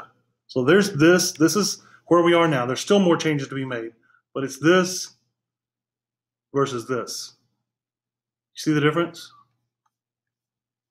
So the biggest thing is, number one, gigantic tactical mistake is you could not click on that big, nice image of a somewhat nice image of a kitchen. You couldn't click on that and go anywhere. Now you can. Now, the long-term strategy is kitchen, bath, hardwood floors, and carpet. That's our 4 nails we're going to hang stuff on. There's other stuff we do, but you don't want to be exhaustive. You want to be core. What do your core people buy from you? Now, what happens on mobile is the first thing I did is looked at mobile and how mobile was stacking our images. They're stacking vertically. So this is an Instagram sizing, and we're going to have our 4 images. So hardwood floors is going to be one of them. We're working on the image on that. And so that's going to be replaced with that. This is going to go away completely and be it'll be Instagram width, but not Instagram height. It'll just be check out our special offers, right? We're going to move our trust tags for Houzz and Yelp into a band right up here, right below the images. So that's going to be super high emphasized. It's all the way down in the footer right now. It's the wrong place for it. Yelp and Houzz are their 2 biggest referral engines. Why are you going to put them way down in the footer? So again, understand what the customer wants. What is the customer doing on your site? And let's help them do that thing. Let's don't make them work for it. Let's don't put it down there. Let's put it up. So when a customer goes to our site on mobile, they're going to see kitchen remodeling, bathroom, nice, big, beautiful images. 1, 2, 3, 4. And each one of those is going to punch through to a page on that subject. That page will have verification. This is why you can trust us as communities we're in. Here's some testimonials. Then you go down into, this is the granite we use and where we source it from. Because what am I doing then? When I'm talking about types of granite, what am I doing? Am I selling on emotion or am I selling on nuts and bolts? That's what. Exactly. So they're making a decision on emotion. Now they want to know, I've made my emotional decision. Now I want to justify with logic, right? And so that gives me the ability to do that. This is the type of granite. We use these type of fasteners. We use this type of wood because it's better than those other kind of wood. We don't use particle board. That's a big thing that people want to know. We don't use particle board in any of our cabinets. We use all copper sinks, whatever it is. Premium materials at good prices. That's what we're about, okay? So this is what I'm talking about with mobile, and we've talked through a lot of conversion elements. This is called a Shareaholic plugin. This is another reason to use WordPress. When you put this plugin in, you put it in, you click a couple buttons, and you're done. And it helps you. What it is, this is a social proof counter. That's what I call it. This is many other people have liked this page. Yeah. I always wondered if that's good or bad. I mean, sometimes I'll see something and I'm like, oh, only like 2 people are running. Yeah, You know? well, here's the secret. Here's the secret sauce. Is that what the counter is? People, Yeah. people who have liked. Well, really what it is it's how many times it's been shared. And I'm in charge of that. I'm sharing it. See? So I'm sharing it on every profile I can. This is where strategy and having somebody who understands how to do things comes in. So what I've done is I've built out profiles. So I've built out home service profiles. I've built out just general service profiles. I've built out demo profiles. And I share this on all of those. And on those, different people have liked them and stuff.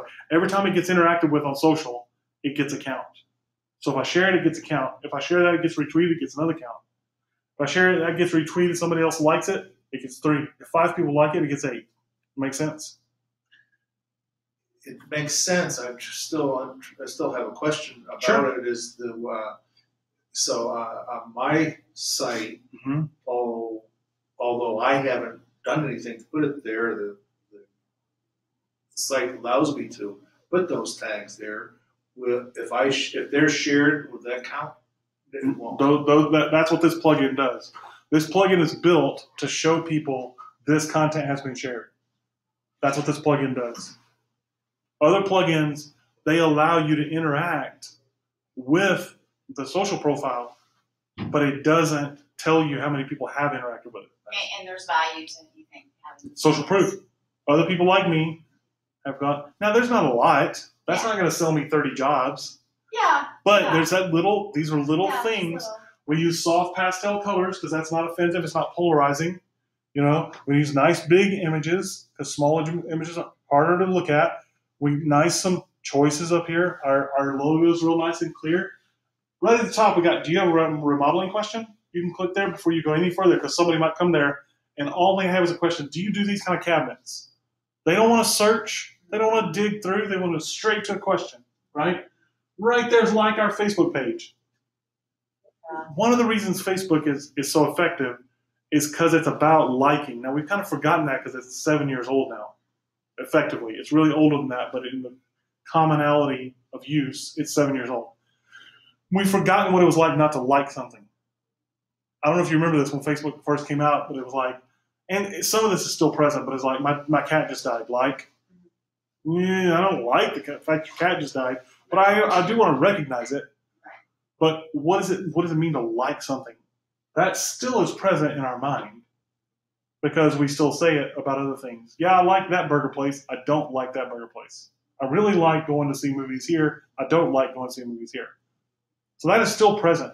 Just the psychological act of going like our page, there's something pro in our mind about that. There's something positive that we associate. So these are different. All this stuff just piles up. Now, conversely, you go to a site that doesn't have any social links on it. You look at it. You see how your mind responds to it. It's not good. It doesn't. Your mind automatically goes dated. This person's not up to step. And that's negative. Okay? So we're talking about optimizing on mobile. That's what got us to there. We are now going to go back. Let's see. We're going to escape to that. Yeah, there we go. We're going to unmajor screen that. I'm going to major screen this. People that are watching on this video are going to have a completely different experience than you guys are having. All they're seeing is me go around on the screen. All right, we've checked our site on mobile. We're checking the size. Size is everything. It's going to govern all the conversion on your mobile site. Okay, make sure they can make a decision easy. It's even more important than on desktop that they can make a decision easily, because if they can't, they're going to bounce and you lose them. Paid search. We're talking about full integrated marketing. So one vector, one vertical of this is paid search. AdWords is the most common version of this. It's complex, it's expensive, there's a long learning curve. It's the best place you should pay somebody. Do not engage on this without paying somebody. Because you're going to pay somebody. You're going to pay the platform, or you're going to pay an expert. Worst case of this that I've ever seen is I talked to a doctor's office that was spending $3,000 a month on on paid search, and I'm like, okay, what's it bringing to you? Oh, I don't know. Isn't that Google? That's what they said to me. I'm like, oh my gosh, you could have given me that $3,000, and then 2 years, $72,000. Poof, gone. It's not Google's responsibility, and they do it, even though it's not their responsibility to tell you how to do it. They do it. They do tell you, do this, don't do that. People don't read that stuff. Okay. Do not get into paid search without paying somebody. I don't even do this. You don't? Nope. I've got a guy who's just the most slam dunk guy out there. That's why I don't do it. Why am I going to climb the hill that he's already climbed? I'm going to let him do it. I bring him into all my consults. He brings me in on content. Okay? Okay. Oh, go ahead. Oh, you can go. Okay. So Google AdWords, that's literally what you see at the top when you do your search, and it says on the side also. Buy it. And it has AdWords. It has AdWords. Yeah. So I'm going to be the only person. I don't ever click on this. No, you're not the only person. Like, I avoid this. Right. Why? I just. You don't want to be sold to. I don't want to be sold to like that. Right.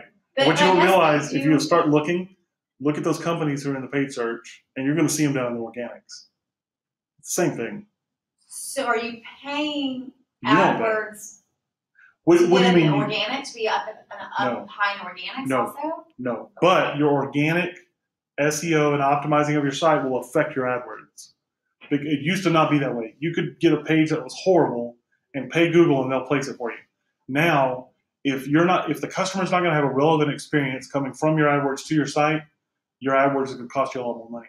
They're going to charge you more for that. And it's going to be harder to get ranked highly in AdWords, not in organic. But if you're not optimized, you're not ranking in organic anyway. So if you're not ranking page 1 for something, don't do AdWords at all. Don't even listen to anybody who's trying to sell it to you, because you're going to pay extra. Does that make sense? Say that again. If you are not ranking page 1 in organic for something, some keyword, doesn't matter what, you can do purple life coaches. Okay, somewhere. Some combination of keywords, you need to be ranking page 1.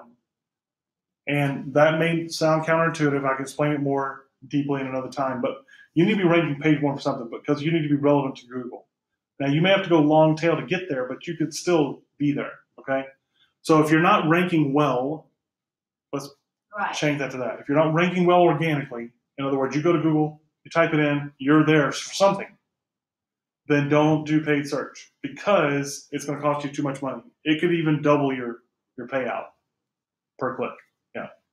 Google is very serious about the user having a good experience on your site. So I would need to work harder to get the organic.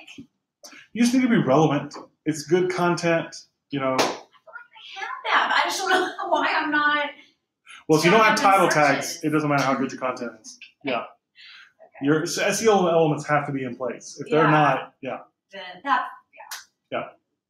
that's probably not because I do it. If I didn't do this, I would still tell you this. The best place you can spend your money is on getting your content measured. Yeah. Because from somebody who can do sales, who understands the sales process and how content should behave in it, who understands SEO and what you need to do that, and then understands conversion. What on the page is going to cost somebody to make a move. That's different than sales. Okay? So, social media. Facebook, Instagram, Twitter, Pinterest, and Snapchat. Periscope is moving onto the scene in a big way fast. Reddit is big, but it's its own animal. I always tell people, if you have any rosy notion of human nature, don't ever go to Reddit. It will totally reveal to you just how jacked up we are. Like things we'll choose to read. Listen, it's Yeah. the first time I went there, I was like, I went there from an article on Facebook, and I never heard of Reddit. I was like, Reddit? Okay, what's this? Yeah. And you go there, and it's like, okay, I'm out. Yeah. Social media can be a gigantic time waste and a black hole to eat up all your time because there's billions of things to do and what's going to be productive. So you get back to our earlier conversation about value proposition and core conversation. If I know what my core conversation is, then I'm always saying the same things. And if I'm always saying the same things, then my message is disciplined. If my message is disciplined, I can measure it. And if I can measure it, then I can improve.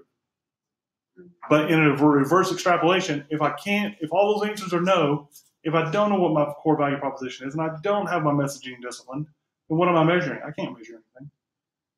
But if I put the same message out over a month, then I can measure the response I got. If I didn't get what I wanted, then I can tweak them. So my 5 steps are develop your strategy, build your strategy, deploy your strategy, measure the results, tweak what you want to change and improve, rinse and repeat. So that goes all the way from your overall strategy all the way down to whatever your current strategy is on Instagram for the week. All the way. It's. Have you ever seen those? I forget what they're called. I need to figure this out because I keep using it. But it's that thing where you pull it and it stays the same shape. And you push it in, it reduces, but it's all the same shape. The ball stays the same. Have you seen that? It's really cool. This engineer made it, and you pull it, and it literally expands and contracts uniformly. That's the same thing here. This idea, build, deploy, measure,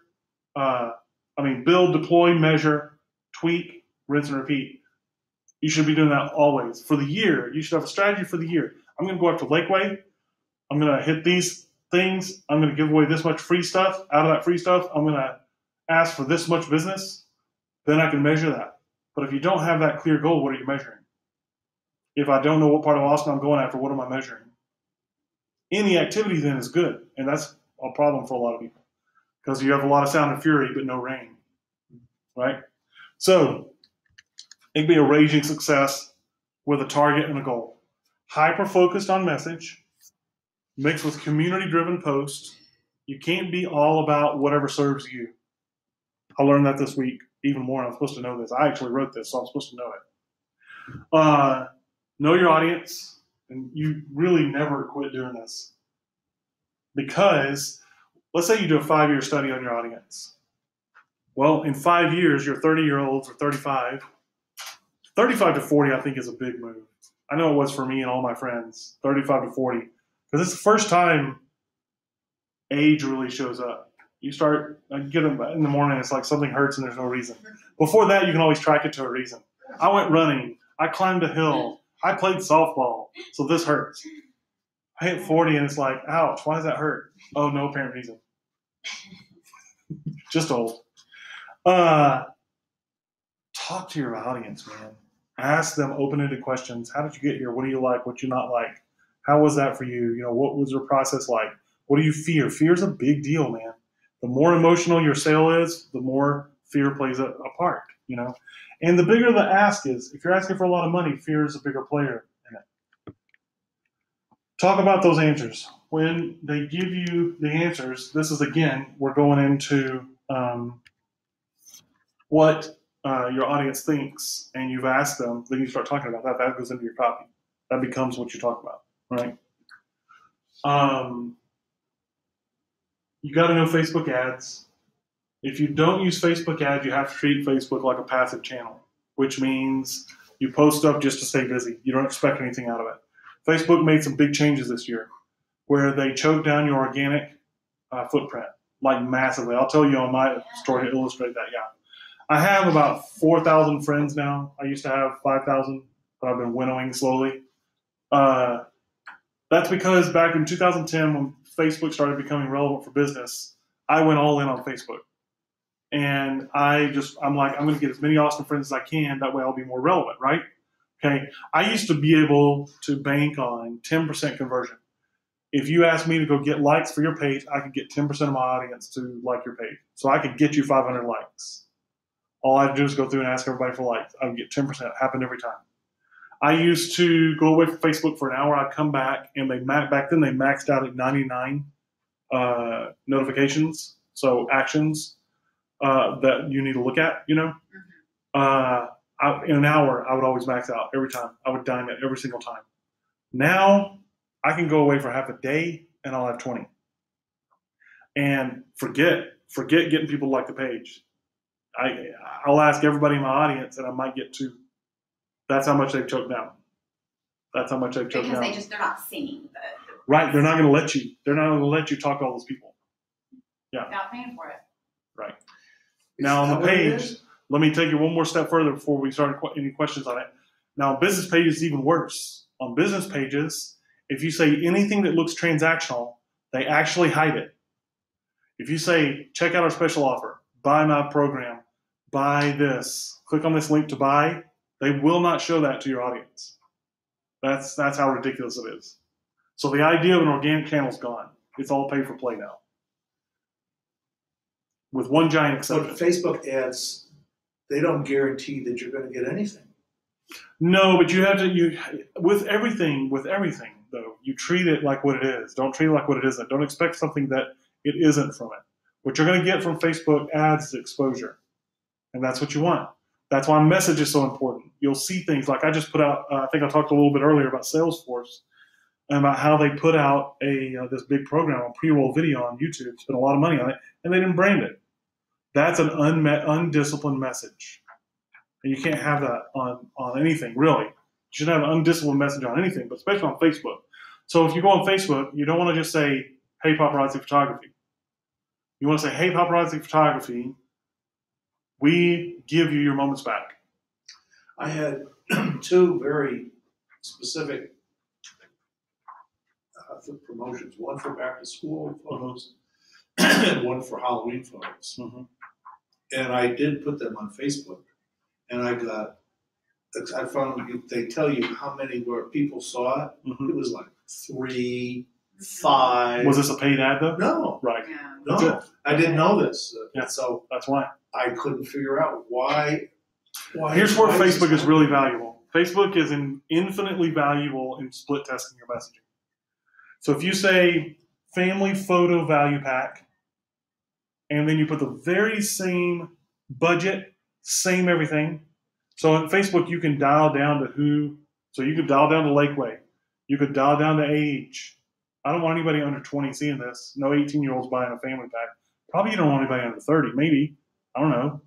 But I think if you get under 30, you're going to get a lot of people that are single or a lot of people who just got married. No, I think you're right. Okay, so maybe 35 and over. Women who are moms. Yeah, 35 and over. Let's say 35 to 45. I want 35 to 45-year-old women, mothers. I don't think they give you mothers. I can't remember. I didn't think so. But in the zip code. Sure. It's more like demo. So Lakeway. Yeah. Plus Right. So you can limit the area, and then whatever else. It gives you some other options. But then you go, I'm going to put $5 a day on this. I want to see this many people. Okay. So then you take that message. Don't worry about the budget yet. Just worry about that message. Then take that very same setup, put a different message on it, and put something a little more targeted or just a little bit different. Call it family photo. In other words, take the value piece off of it because value says discount. Take that off of it. See what kind of the best investment for your future memories, something like that. So it talks about you're buying the investment, you're buying the memories, right? Instead of you're buying the cheapness, which value says that. See how that plays with your audience. How much more engagement do you get? 3 funny tips or 3 strange tips that make your photos better. When you say something like strange, unexpected, weird, that gets more conversion. So try that. So try different messages. You're really not even worried about the outcome. What you're worried about is what makes people click on Facebook. Okay? So you can take that and extrapolate that into your other marketing. I really look at I don't look at Facebook as putting dollars in my pocket. I look at them as telling me what the audience will respond to. Then the next thing you want to do is raise your budget, because there's a law in online paid search, paid anything, that once you reach a certain smallness of budget, then anything past that level and down, you no longer have dollar per. It's much smaller. So to illustrate this, if you have a budget of my doctor client that I consulted with, he then at one point he changed his budget down to $1,000. And what I told him is, look, at $1,000, you're no longer effective. That's wasted money. So why is it wasted money? Well, the top player in your field is paying $3,000, $5,000 a month. Okay.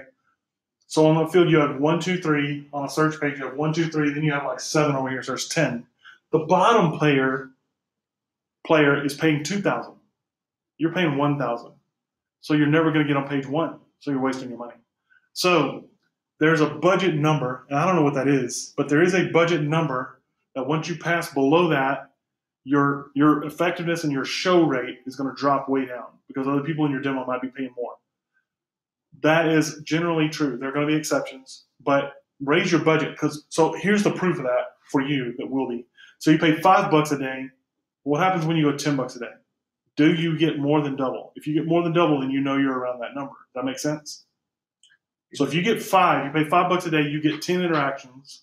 You pay $10 a day, you get 30 interactions. That tells you you're not dollar per. You're not $1 per. What was my first number? $5. I get 10.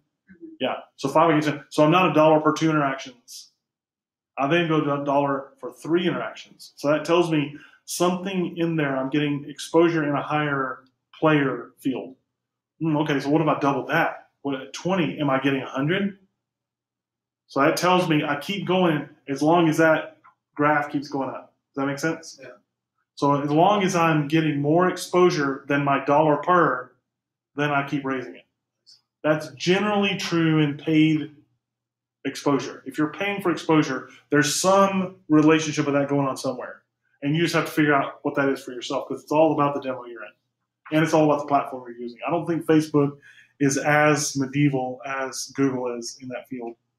Because you don't have page 1 relationship, that kind of thing. Facebook is going to make sure your ad gets shown to somebody because they want people to click on it and they want you to buy more stuff from them. Yeah. They click on it, but how many times do they actually? Well, again, remember, there's value in just the click. Remember, I vary my messaging and I see what my clicks are. Mm-hmm. So the varied message, I changed my message, I got triple the clicks. So you're, okay. So just that tells me that message is better. Wow. Even if I don't get any purchases out of it, I still got message understanding out of it. So I paid $30 and I learned that this message works better. Now I go take that, put in my email marketing, I get triple my clicks and I get purchases out of that. I put it in my SEO copy and I get more purchases out of that. See, that's what I mean. Treat every platform like it is what it says it is. It'll tell you, just like you learned that, yeah, they clicked on it, but they didn't do anything. So you learned this probably isn't, end of the day, effective in my pocketbook, right? But I can vary my message. It's a cheap way to vary your messaging and learn what people respond to. Mm-hmm. Yeah. Okay. Put a picture of a puppy on it, see what happens. I'm dead serious. Twitter's noise. I'll tell you on Instagram, it's a very interesting thing that I learned. Snapchat and Periscope are coming. I'll go back to Instagram now. What I mean by that is Snapchat and Periscope are both valued in the billions with a B, and they don't do ads.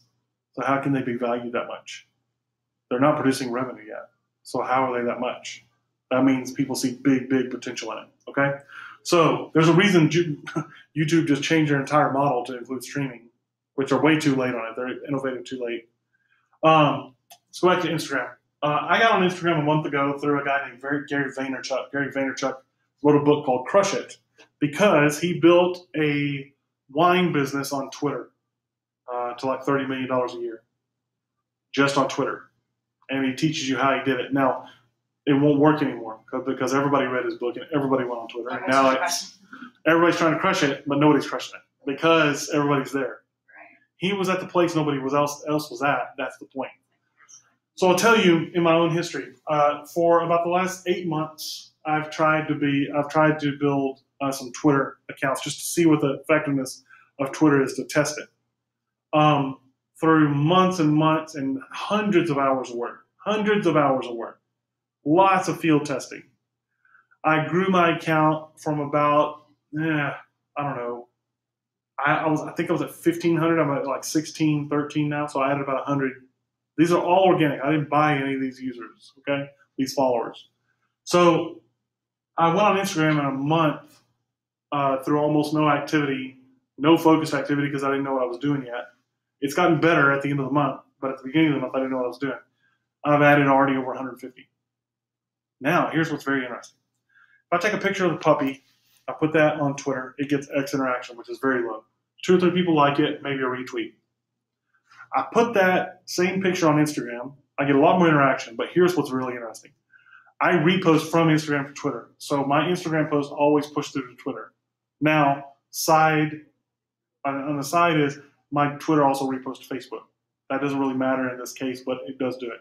So puppy goes on Twitter, gets X interaction. I put the same puppy on Instagram. When it reposts to Twitter, that post gets more interaction. It's the same on puppy. Twitter. Right. Sometimes 10 times as much. It's crazy how much. Instagram brands every one of their photos. It's going to say Kyle Bailey from Instagram. I don't know if that's it. I don't know what it is, but something in there, there's some magic in there that's happening. People just like Instagram better. But Instagram also grows organically a lot better.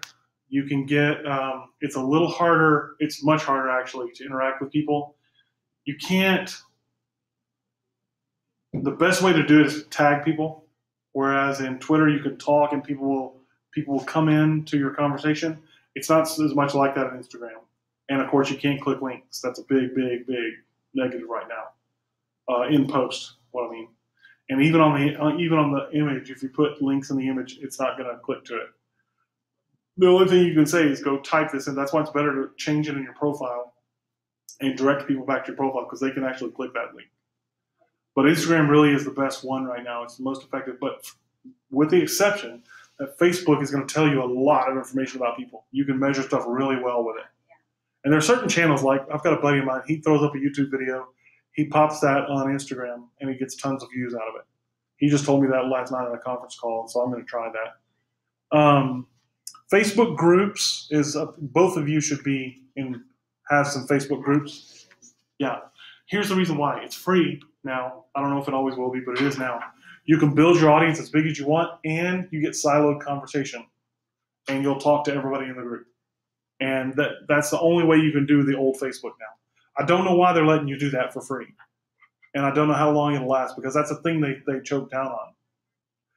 It could be that because they know that's relevant conversation and they want to encourage that as much as possible. They're trying to kill Google is what they're trying to do. They've really ramped up their search algorithm, so their search is much better. I don't know if you remember, but 2 or 3 years ago, good luck on finding anything.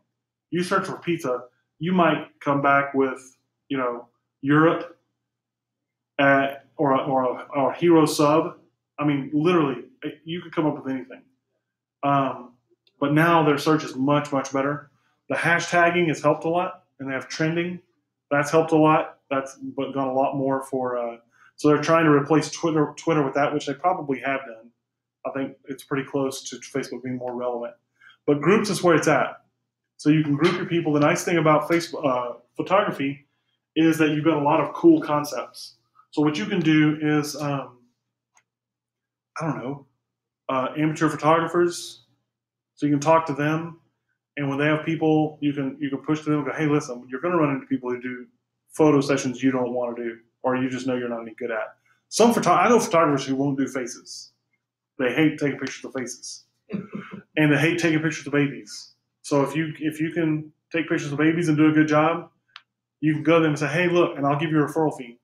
I'll give you $100 on every package of this that you sell me, or whatever it is. Or just free training. You can give them free training or free tips or whatever. But it gives you a silo. Then you can go to families and go, this is my family's page. I provide this, this, and this. So this is a thing where you do indirect benefits. So let's say you've got a line on local restaurants who are family friendly. Like I know a place where kids eat free on Tuesdays. Almost every family restaurant's going to have a kids eat free night. Kids under whatever eat free. You can provide a list of that. You can provide a list of family resources in a community. Family, free stuff to do that's fun with your kids. All these things because you're talking to families, right? And I happen to own a photography business, over here on the side, but it gives you, it gives you the ability to have a siloed conversation. I mean, that's the value of it, So Facebook groups is big, but again, if you don't know your core value proposition and your core problems you solve, your core conversation, none of this stuff's going to do you any good. None of it. It's going to make you do more work, and you're going to be frustrated at the end of it because it still is not working for you. Yeah. Let me ask just a quick. Yeah, question. we're done. This is the. Well, you stayed late. So we can. Oh, is it late? I gotta go.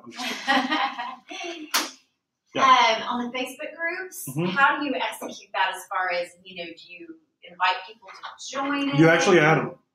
You have to be friends with them. Yeah. But you can get them to add their friends. They can add their friends, but you can't add their friends. Okay. Does that make sense? So if you're on single dudes, here's the thing in your demo that really sucks is guys suck. Well, I work with women. I know, but guys are going to want to talk to them. Yes, I know, guys. So I talk a lot about women. Listen, I talk a lot of networking. It's like, dude, you're at a networking meeting. Don't only talk to the best looking girls in the group. Oh, right. I've been talking with a guy before, and a good looking girl will walk past. He will quit talking with me and go, "Hey, can I get your business card?" And it's so obvious. Right. But what I'm referring to is I have a friend of mine who she has a Facebook group, and what her biggest problem is trolling.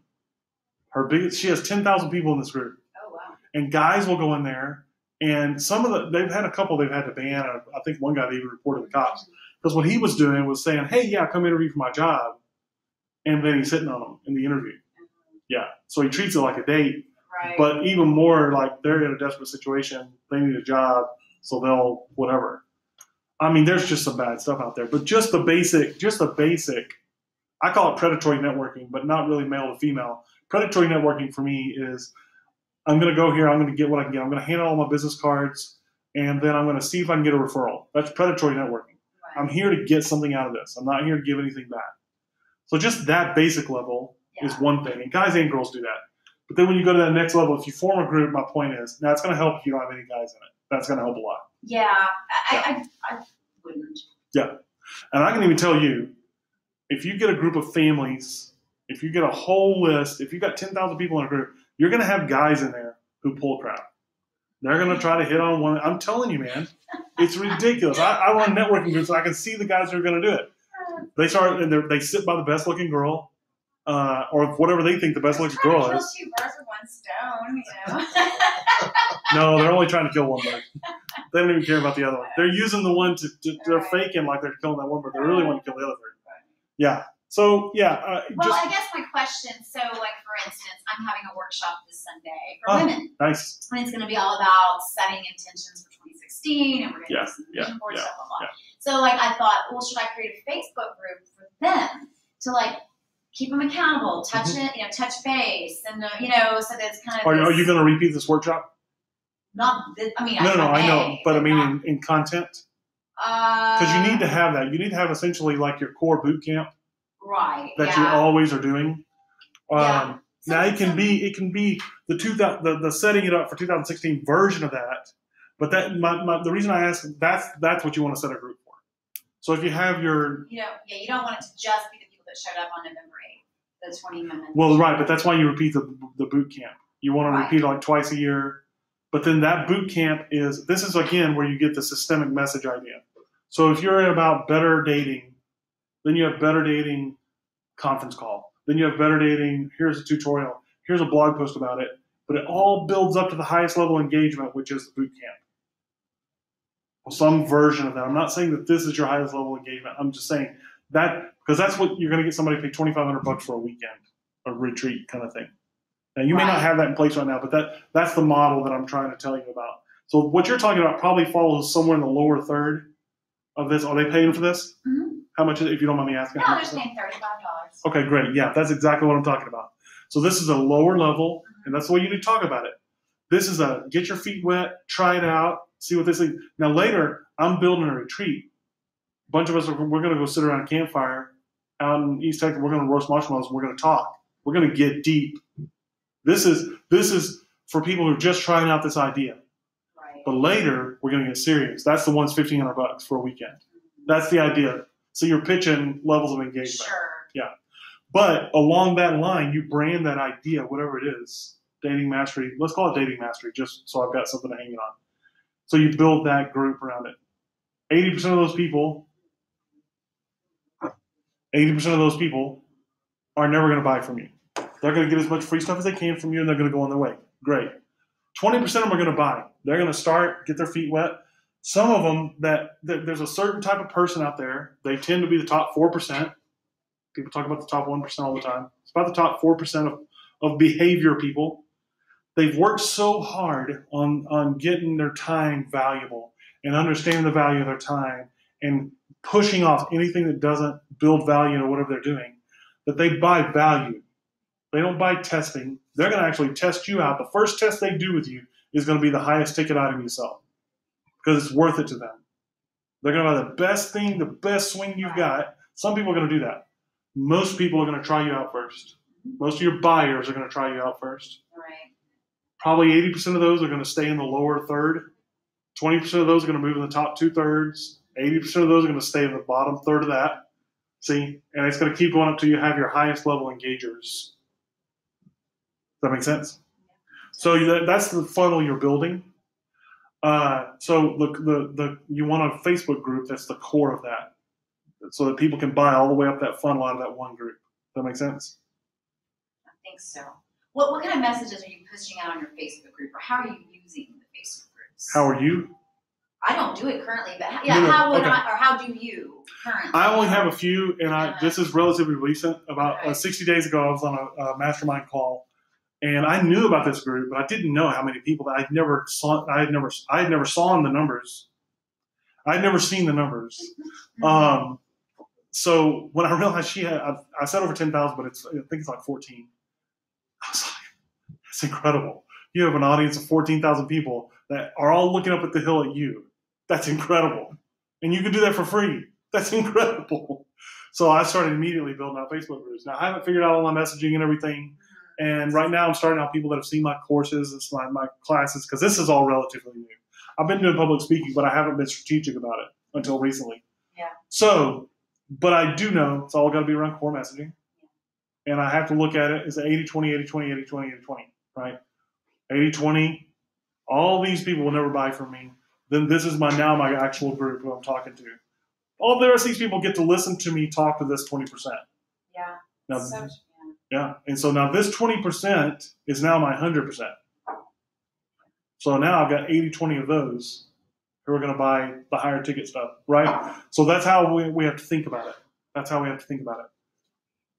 It's hard when you're starting your own business and you're wanting to make sales, and and there's certainly a measure of, in the early days you take every nickel that comes in, sure, but speak your message. Don't let that message vary. Be willing to turn down deals that you know are a train wreck. If you know there's a guy, well, you only work with women, that's great.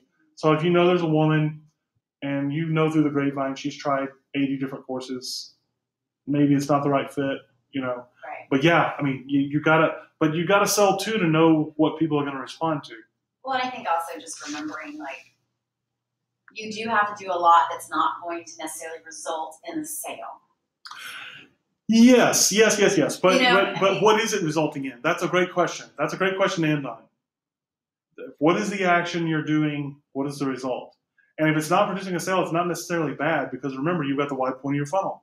Remember that 80% of the people in your funnel are not going to buy from you. So in some measure, you're getting to our golfer analogy, where I'm refining my messaging so that it talks to, more likely than not, just the message itself is going to shed the wrong person. So then higher quality, not saying one person's worth more than another, I don't mean like that, but more targeted people are coming into my funnel. So now my 80 and my 20 represent a much different experience. The likelihood of buying is much higher. What they're going to buy is much higher. The value they're going to attach to it is much higher. Yeah. So with that, so what you can do is you can, on my email, I'm everywhere on the Kyle Bailey. You can text me. I prefer if you text me and text first and last name and your email address and just say that you saw me at the SCORE presentation. And I will get you the resource page. And Amanda, if you don't mind, it sounds like we should do a discovery call to see if a few of these things, okay. We can set that up today before we leave. But yeah, I'll get everybody the resource page. It's going to be just the general stuff, the recordings as much as they are, because this one looked pretty short. And I didn't start this one at the beginning, so I apologize for that. There are others out there that have some of the early information, so I'll make sure and include. I'm going to actually include everything I've done for SCORE to this point. And the next video is going to say the same thing to this point. Because the next one's the last one, right? Yes. That we have, and then we're talking for future stuff, right? Yes. Okay.